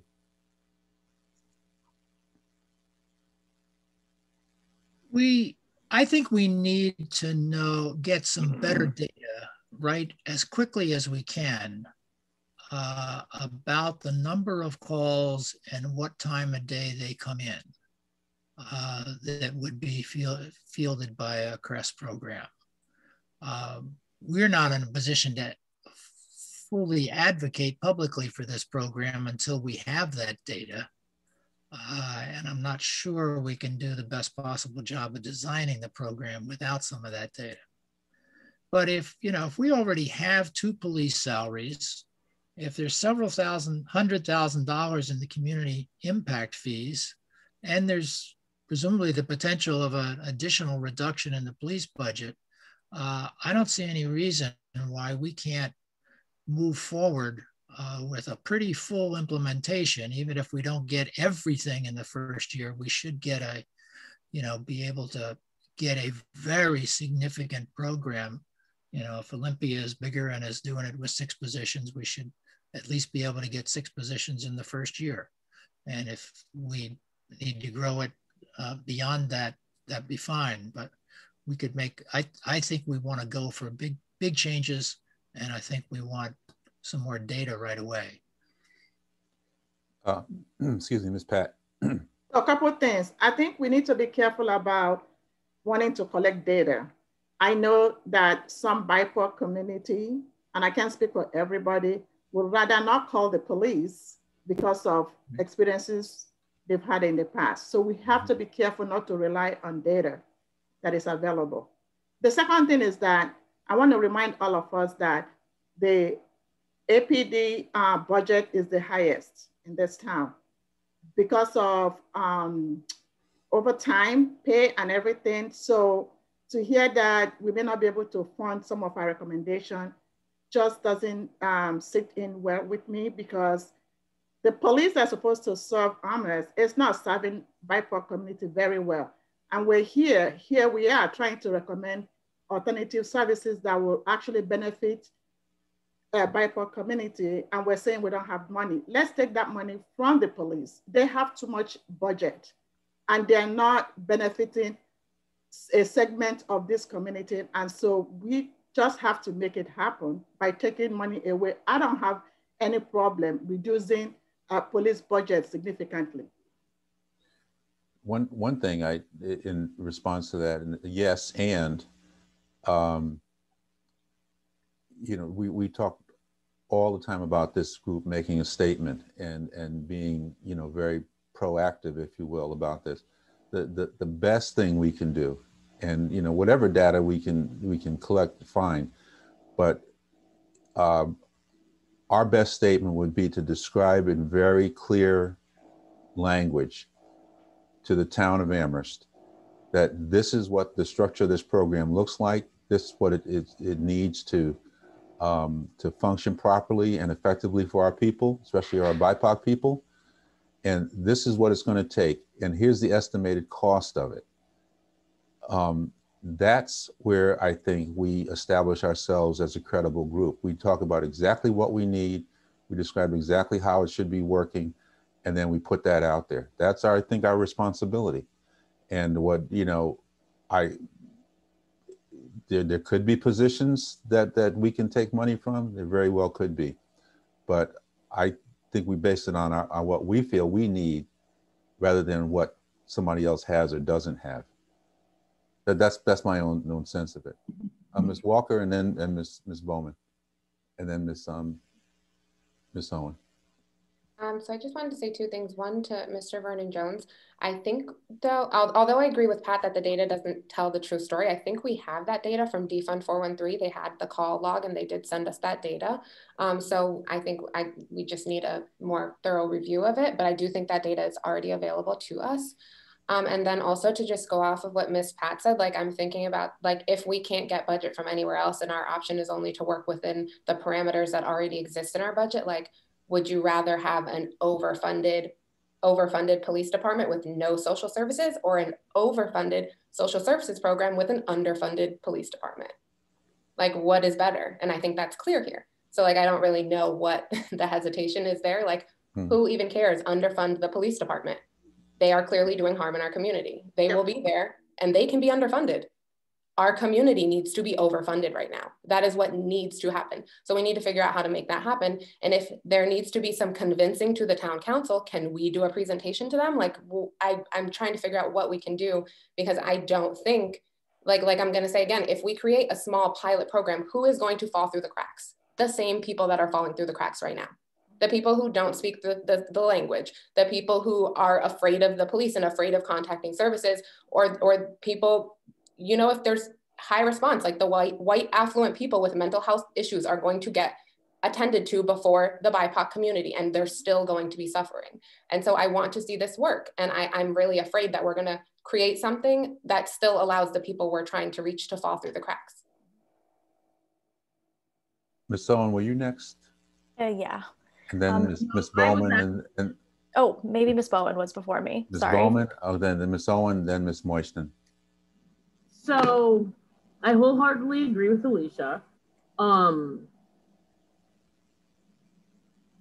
I go back to saying, like, what are we doing? Like, the schools need this money and we need this money.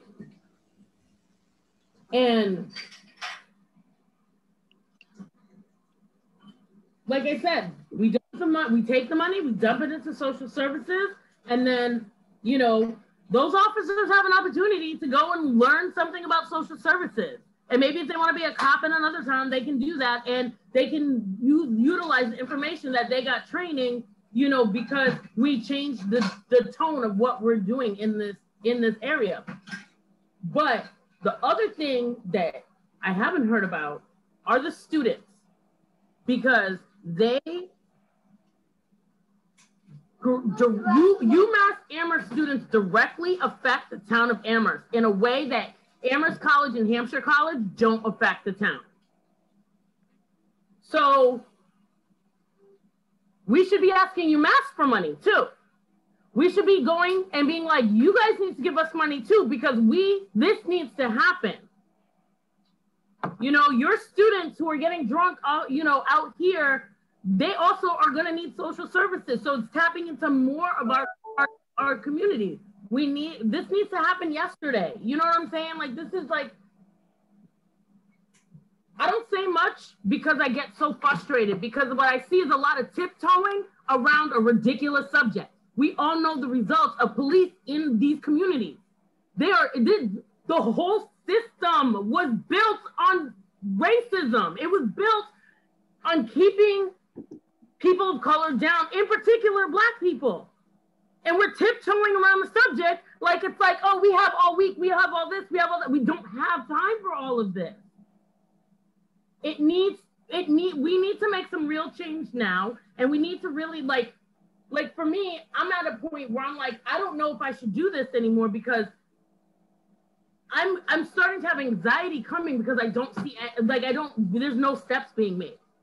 Like, there's just no steps being made. And it's so frustrating. I'm taking time away from my family. I'm taking time because I believe that Amherst has a chance to be on the forefront of this movement. And it to be really successful in Amherst, and hopefully get a lot of people to put action into their Black Lives Matter signs that they have on their lawn, but they're not really doing anything. We need to hold this community to task. That's it. Okay, let me move forward here. We're hitting the wall with time here, but there's more comments that need to be made. Ms. Owen and then Ms. Moisten, I think you had your hand up for a while. Yeah, so I completely agree with Ms. Walker and Ms. Bowman. And also I do think communicating with the town council would be really effective to make sure our recommendations do become reality. And I just want to say defunding the police in Amherst is not unrealistic given the funding that the UMass Police Department receives and how they openly talk about how they work with local police departments. Every time I go on a drive out of my house in North Amherst, I always see police. This is a town that is way over policed, and that money could be poured back into the community. Ms. Moisten?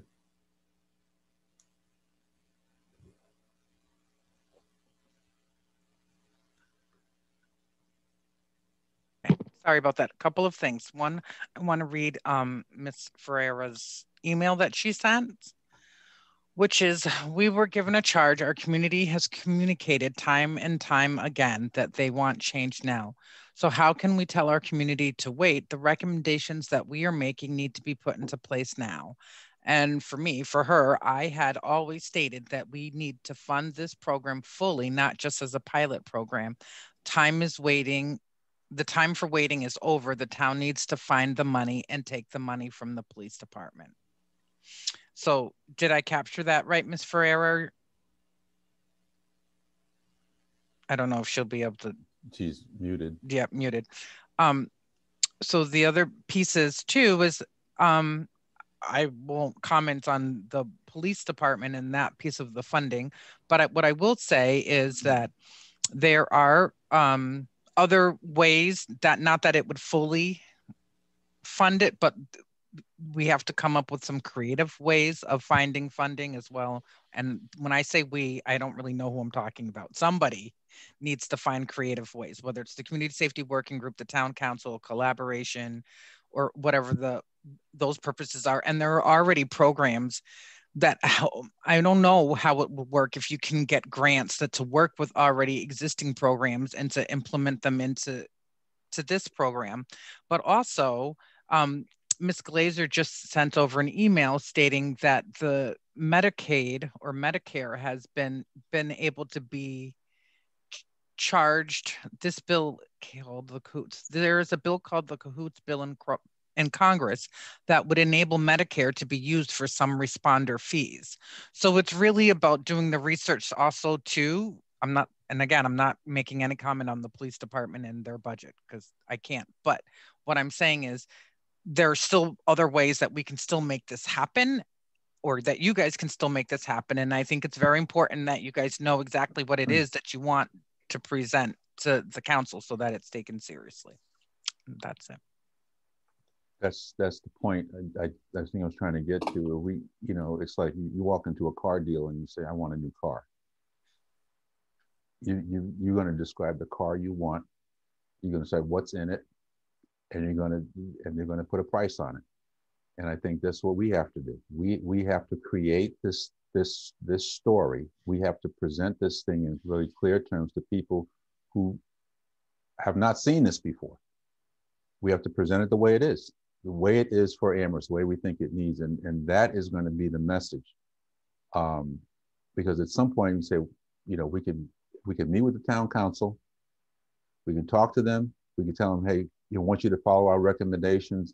And at one point that somebody might ask it, what kind of car do you want? And I'd like to be able to answer that before I get in the door. But to have them see something, have us see something that said, this is exactly what we're talking about. This is what we need. This is what we're putting together. This is the structure we need for Amherst. And make that clear. I think if we're not clear with what we're supposed to be doing, then it's going to be hard to get anybody else clear on what we're doing. Ms. Walker? And then Ms. Bowman. I mean, I also agree, Mr. Wiley, but I also feel like when you go to buy a car, you know what your budget is. So like what are we going to do here? If they're offering us $10,000 or if they're offering us $10 million, those are two completely different visions we can have for our community. And so I think we need a realistic idea before we continue this work. We can't just go all the way to the end and then meet the town council and have them tell us, oh, nope, sorry, we actually don't have the funds for that at all. And that's never going to happen. Like, I think we should do it now, meet with them now so that we can we can have some more direction for our work moving forward. And I also think that it's not supposed to be our job to look for grants, and that we should meet with the town council, because if they're invested in this work, that can be something that they can look into and should start looking into now.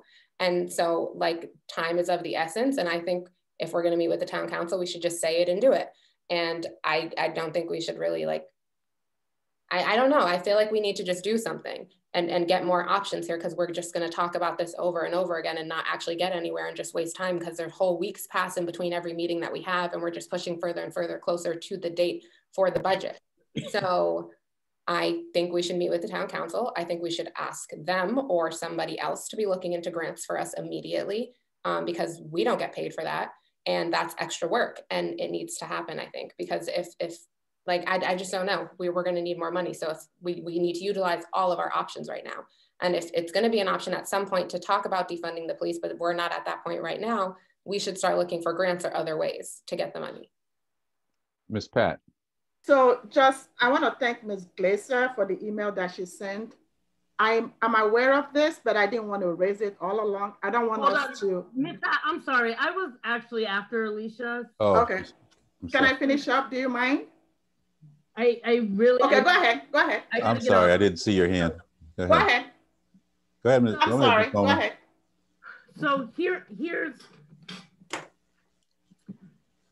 there's a couple. I'm really frustrated because what I am hearing again and again and again is we are going to tiptoe through this. This is not a situation to tiptoe through, and I'm gonna say it as honestly and as straightforward as I can. Part of our charge is to offer recommendations regarding defunding the police. That is part of what we are looking at here. So if we're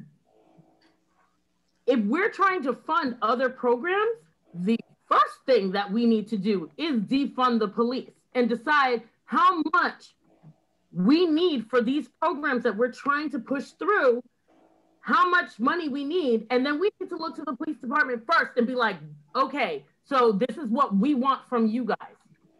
If you're not gonna be willing to do that, then we're not defunding the police, and we're just being here. This is a joke.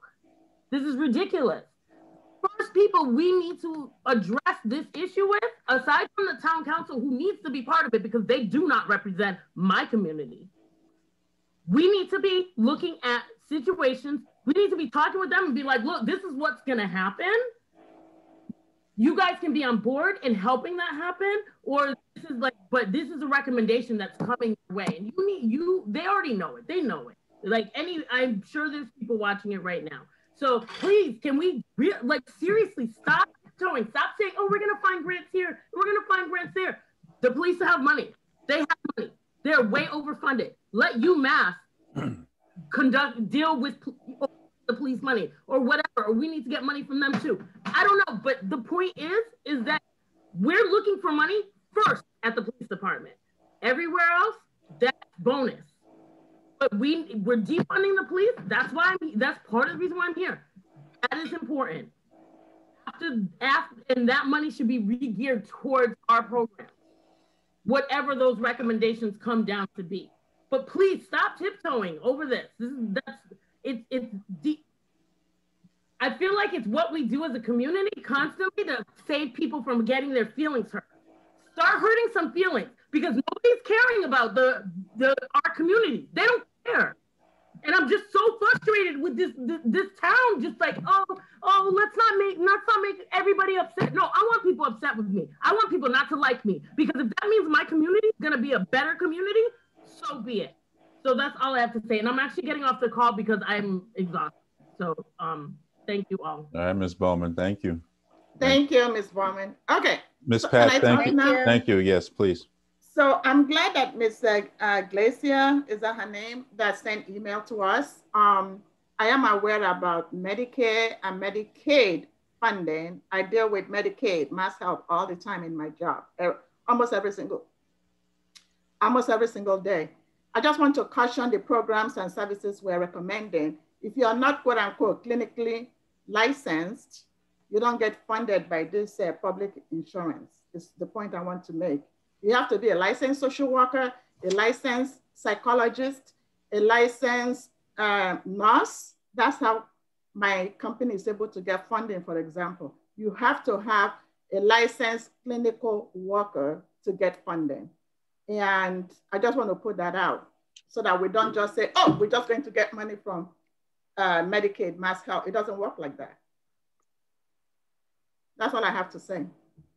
Okay, who was next? I wrote a note there and I took my hand off the screen. Was it Ms. Walker or it was Ms. Walker. Ms. Walker, and then I think Mr. Vernon Jones, and then Ms. Owen. No, Ms. Owen's ahead of me. Ms. Owen, go ahead, Ms. Walker. Yep, I just wanted to add to what Ms. Ananabaka was just saying, and I also agree. And also access to healthcare is a barrier. So we're just missing a huge population there. If people don't have healthcare, then they can't get service. That shouldn't be the way. Ms. Owen, thank you. Ms. Owen?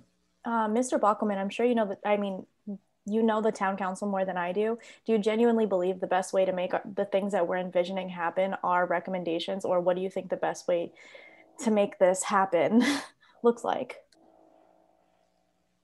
Yes, Mr. Bockelman. So the process, the way our charter is set up, which governs how we operate, is that the town manager makes the budget presentation to the council. I think the town council would welcome your presentation directly. I think that they would expect that. I think they totally expect it once you're at a point where you feel like you're ready to make a presentation on your work. You know, I think the work that you have outlined in the charge are two stages. One is the alternative forms, which is what we're really talking about now, and then the other is the next phase after we get through this. You know, what's this alternative form of services, community safety services that we're going to look at. I mean, the sort of blunt budget realities that we face is that we don't have enough money to basically do what we're doing now, and that's the challenge with with everything that's happening. You know, the schools are making cuts in their budget, but I think what you're saying, what I'm hearing from members, not all the members, but many members, is that no, there is money. It just happens to be in the wrong department. It's in the police department, not in the department we want. And I think it's totally legitimate for you to make that recommendation to say this is what we think you should be doing and set that as a priority. So, you know, I think. I think you do need to focus on data, like how many calls are we talking about? How, you know, if we want coverage 24/7, 7 days a week, how many people does that entail? Because you have vacations that you have to plug into that and all that kind of thing. So if we suppose we want 24/7, 7 days a week for X number of people on a shift, and then the follow-up question, and hopefully we do have this. I haven't seen the information on the call analysis, but it'd be wise. And I think you've made a really good point that not all the calls that come in 911 is the total universe of calls. You have another subset of those that won't call 911. And maybe there's, I'm not sure how many that is. Is it 10%, 20%, 30%? I don't know. But make some assumptions about that. So I think, you know, again, I would say, here's the calls we think could be addressed. And, you know, again, figure out like how many people we would, if you say we want it 24 hours a day, let's move in that direction. And I think you should just be saying what you think should happen. Yeah, Mr. Vernon Jones was next, and then Ms. Moiston. Yeah, I think we've made an important decision tonight. We've decided we do not want to start small. We do not want to start with a pilot program. We want to start with a program that meets the needs. And I think our job is to describe that program and then ask Mr. Bockelman and the town staff to figure out what would it cost to do that program. And where could the money come from? Mr. Bockelman will have to decide whether he's going to recommend all the money in the first year or not. But we get to ask for the program we want and ask him, I mean, where can the money come from? Grants are great if you can get them, but this kind of program, a lot of towns are all trying to start this at once, and that's not the kind of thing that usually gets a lot of grant funding. And if the program is based on grant funding, the grant may only last a year or two, and then you don't have it built into the budget, so you haven't really built a permanent program. So I'd much rather build this program around money that's in the budget and go forward in the biggest way we can. I agree, and I think I agree. that was my point. We have to state our case. We have to state our case. It's got to be clear to everybody. We got to tell them exactly what we need, and you know, and how it looks and how it's supposed to be performing. I think that's going to be the message.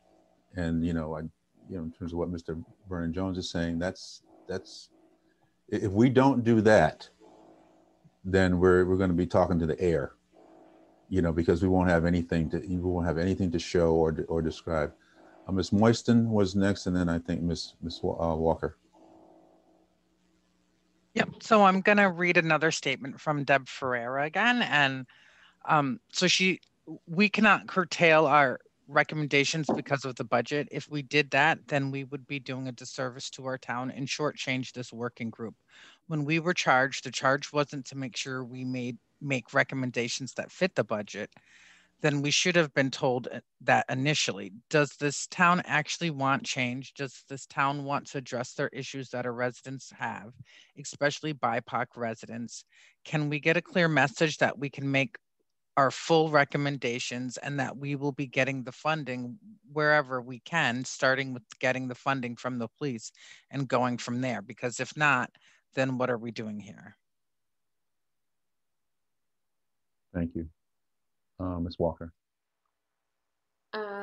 Thank you, Ms. Moisten, and thank you, Deborah. I think that was I have the same question here, but what I'm wondering, so I also thank Mr. Vernon Jones for bringing a summary. I think that was a great summary of everything that we've been talking about tonight, but that I'm just still confused and wondering why we can't do this in collaboration with the town council, because I still think we're doing a disservice, like just going all the way to the end and then presenting our full list of recommendations, because then we're at the end of the budget and the deadline, and then we'll be met with whatever the town council says, instead of meeting with them now with anticipation so that they can know that we're going to need a large budget for this. Because I'm not sure if we met with them a while back, but that was in the very beginning of our work. And I don't think we had nearly as much information as we have now.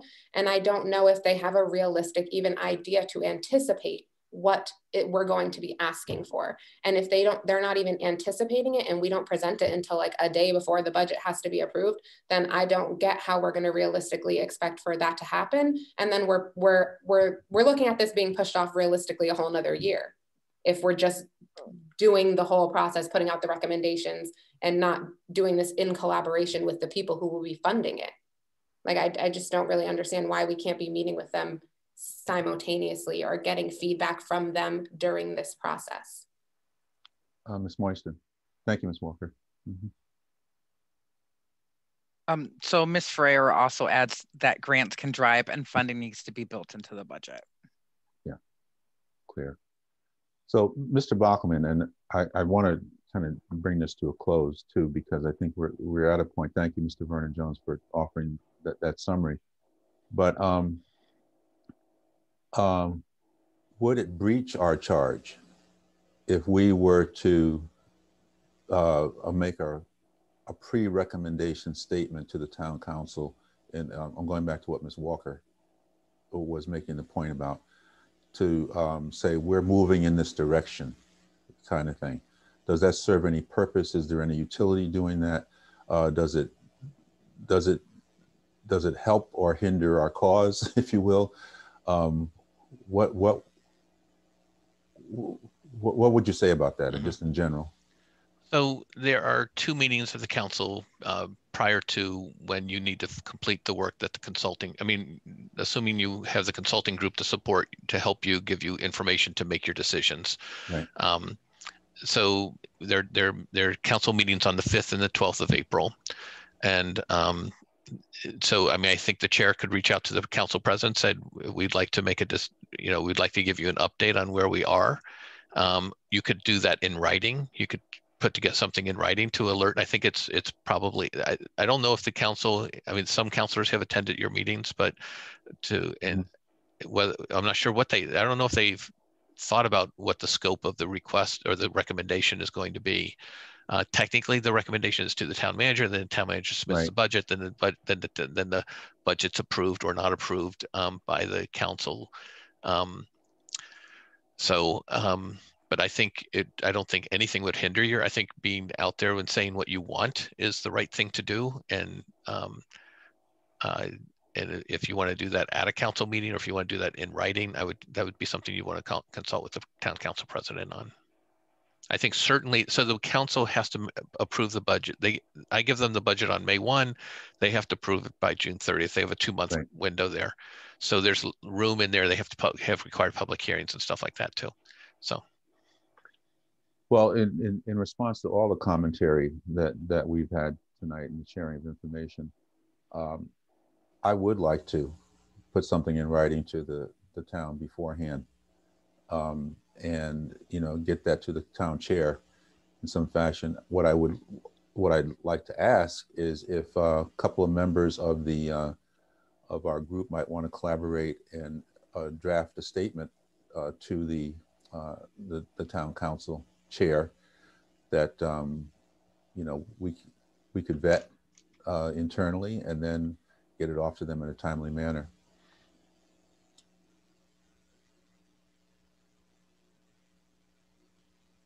I could be a part of it, certainly, because I'm going to be the one that's going to contact. But Ms. Walker? I would be happy to be a part of it, but I also just have a question on what exactly the content of that message would be. That would be something that you and whoever you're working with is going to come up with. So we don't have like a general idea as a group, because I think like, are we going to be specific about the stuff that we've been doing? Are we just going to talk about the fact that we want more money? Like, do we want it to be a full inclusive thing, or do we want it to be an ask? Do we want it to be an update? Like, I just don't really have a clear idea of where exactly we're going with the message. Honestly, and I don't mean to be slight on this, it could incorporate all of those things in some fashion. I think we're clearly not in the point where we want to make a recommendation to the town for a program yet. But we do, even if you're listening to this conversation we just had tonight, there is some, we're feeling some trepidation on our part. We're worried that there's a lot of work going into this, and we are talking about getting money from the town to fund this. I don't know exactly the words that would go into it right at this particular moment, but certainly I could see having this conversation with several of us and seeing if we can come up with something that would say to them, look, something big is coming, and it's important, and it fits into the town's mission. It fits into the town manager's mission. It fits into our mission as a community.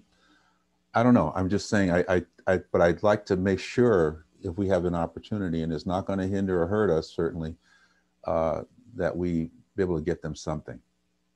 So, Ms. Moiston.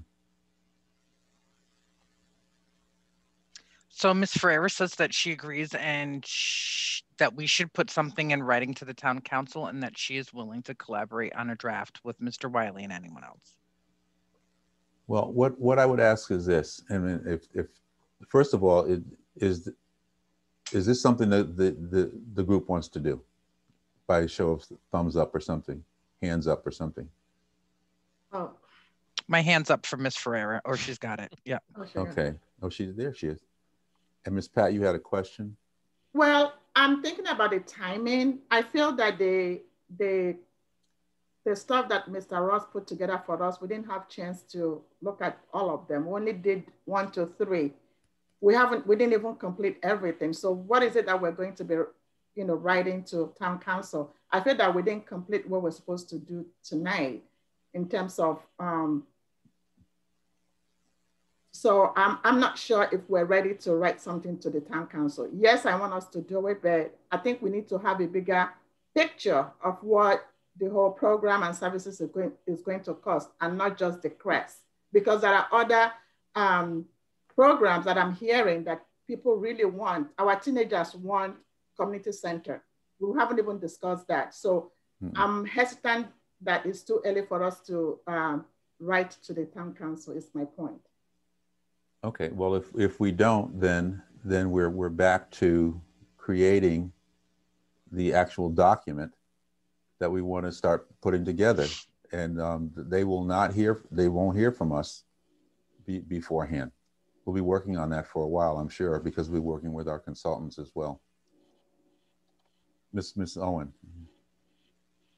Do you guys think it would be a better idea if the town council gave us the space to put together a small presentation on the ideas that we're thinking and what we're hearing from the community, what the community wants? Or is that too premature until we have more concrete ideas? Ms. Walker? I'm sorry, I don't have like a direct answer to you, Brianna, but more of like a follow-up to what Ms. Pat said.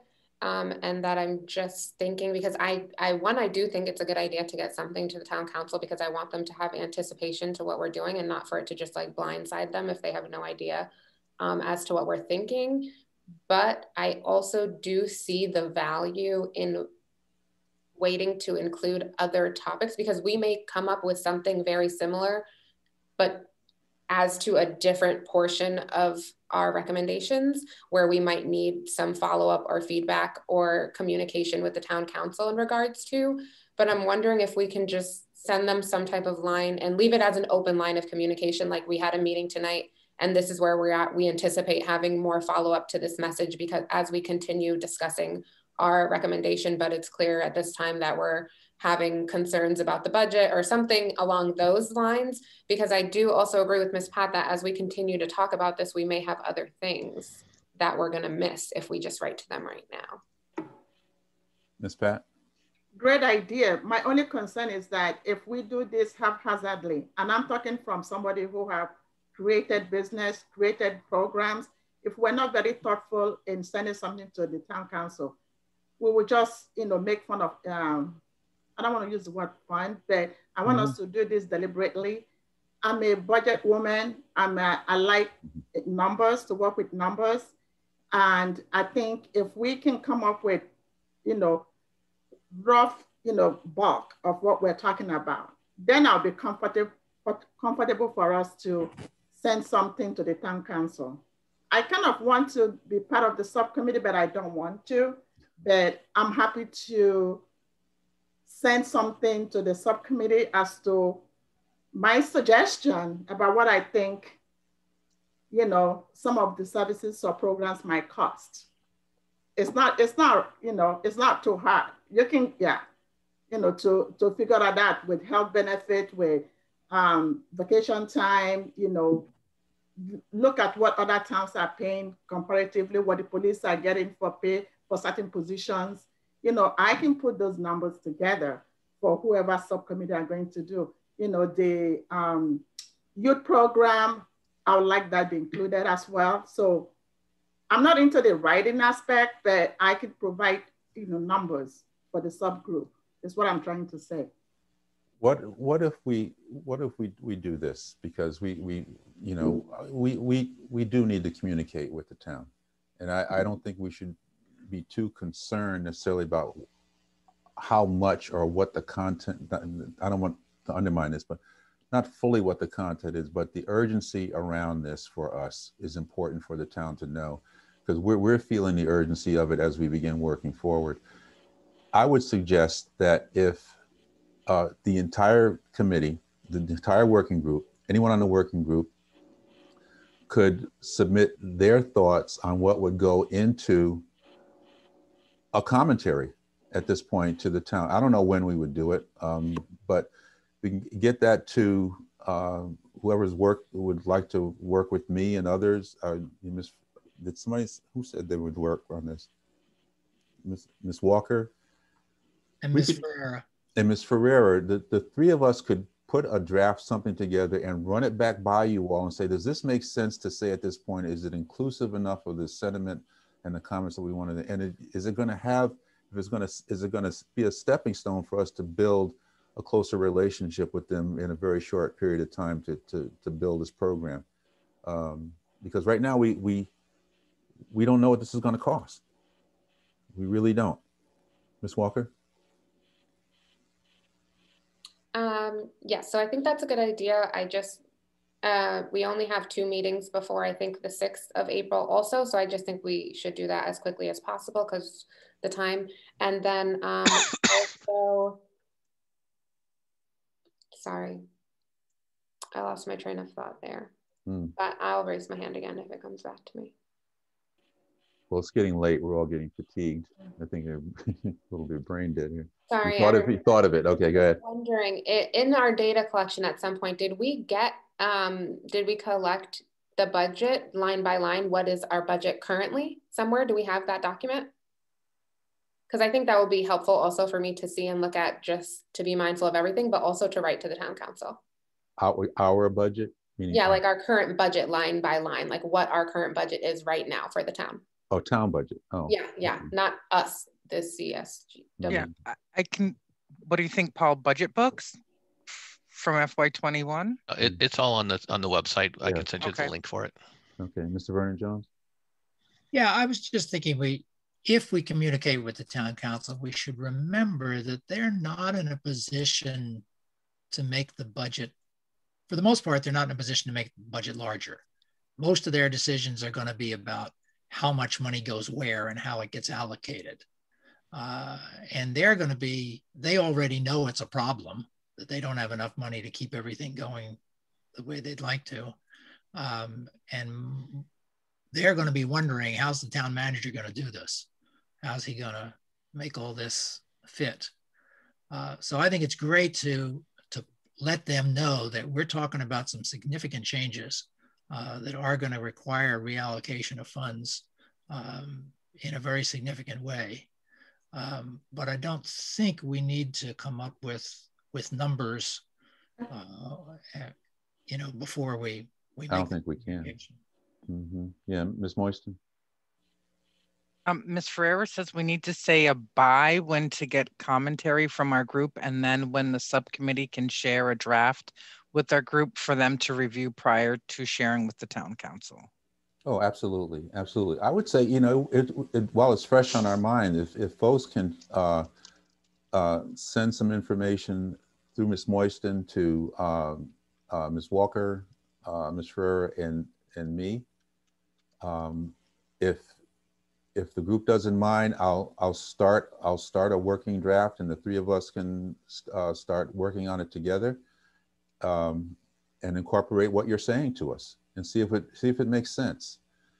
Because somebody's going back to, we have to submit this budget to Mr. Bockelman ultimately. So we also want to be real clear that this is our responsibility. We want to get the town certainly hearing the sentiments early if we can, in our community. We're going to hear from our community, so we're going to learn more, as we said, Ms. Patton, in a short time. Just going, Ms. Walker, and then Ms. Pat. Sorry, I just wanted to say, because I actually have to hop off the call now. My kids are having conflict upstairs, but I just wanted to thank everybody for this call tonight, because I think this was really important and we had a very good conversation. And I just wanted to remind everybody in the group that it's also very important to take care of yourselves, and that this work is hard and can be harmful. And so I just want to remind everybody to be mindful of that and to make time for happy and healing spaces for yourself, especially when you're doing this kind of work, because there's a lot of really deep emotion and feeling that goes into this work, especially when it's really something that is so connected to your personal identity. So I just wanted to thank you all for the call tonight, and goodbye. Thank you, Alicia. Thank you for staying on. For the advice, as young as you are. Thank you. Oh, also, sorry, because I do want to be a part of the subcommittee if possible. If you guys can just send me an email update as to what you decide to do with it, that would be awesome. Yes. Thank you. We'll communicate. Yeah. Okay. So just a. Yes, Ms. Pat. I want to be clear. So we're saying no, not to add any data, no money budget yet, right? Is that what I heard from Mr. Ross, that we shouldn't be putting money to any of the services right now when we send the letter to the town council? Is that what I heard from you? Mr. Vernon Jones? That was my suggestion. One, I'm not, as you said earlier, I'm not sure we're ready with numbers. And two, what they really need to know are they're going to need to make some significant reallocations and take money from one place and put it to what we're doing. Okay, so I'm okay with that, but I would like to see everything that everybody has suggested in terms of services included in the letter that will be sent to town council. I'm okay with that. If we don't put in money right now, like what we think it was going to cost, I'm okay with that right now. But as long as we put everything, including youth center, all that stuff in when we send the letter to the town council, we shouldn't leave any program out. Then I'll be okay with it. We'll get to that. When we get to a draft of this thing, Ms. Pat, we'll send it out to the whole group and say, is this it? Is this where we need to be? You know, and we can do some fine tuning if we need to, but that will be our responsibility to do that. Okay. So that was lively and important for sure. So thank you all for that. And I think we're going to end the meeting very shortly. I'm going to ask that I'm going to ask the committee with respect to the planning for the meeting with the Chief Livingstone, that if you haven't done so already, you know, please comment on the document that I sent out earlier, which talked about a potential format for a meeting with the chief. Please make some commentary on that. That's clearly something that can happen at any time when we decide. Chief Livingstone has said he's available whenever we want him to come. So right now we've got a lot of irons in the fire right now, and but the sooner I get that information back, the quicker we can come to something that we could send to him in the event that we meet with him in the future. So that's the only thing I would ask. And beyond that, I'm just going to move forward. Are there any upcoming events? You don't have any, Ms. Moisten, tonight? So I know for 100% sure that Juneteenth is going to be a very big event this year. So if you know BIPOC vendors, as in food or entertainment, or folks who are artists or who just have products or items to sell, let me know, please. I'd greatly appreciate it. So the Civil War plaques will be out on display that day for Juneteenth. Then, you know, it's a 4-location event, so it's going to be pretty fantastic. Ms. Pat can cook. Yes, she can. Yeah, yes, I can. I can still cook. that I heard, yeah. Thank you. Thank you all. Our next meeting, next Wednesday, same time, 5:30. And please send any agenda items to Ms. Moisten by 1 o'clock on Monday. If you have anything you want to bring up, have us discuss at that time. We will have an update again from our consultant group right at the top of the actions and discussions item segment. And other topics that we need to bring forward and probably put on the agenda right now. Okay, motion to adjourn. So move. Mr. Vernon Jones, thank you. Ms. Pat, seconded. Thank you all very much. Our meeting is adjourned at 8:10. Thank you for the extra time you all put in. Very meaningful discussion, and we're doing the work. So let's just keep some energy. Let's take Ms. Walker's advice on the way out of the door as important. We take care of ourselves. It's hard work. I will bring the healing bell so that we can take a deep breath and exhale before and after our meetings. Yeah. Thank you, everybody. Thank you for your leadership. Have a good night. Thank you. Good night. Yeah. Thank you.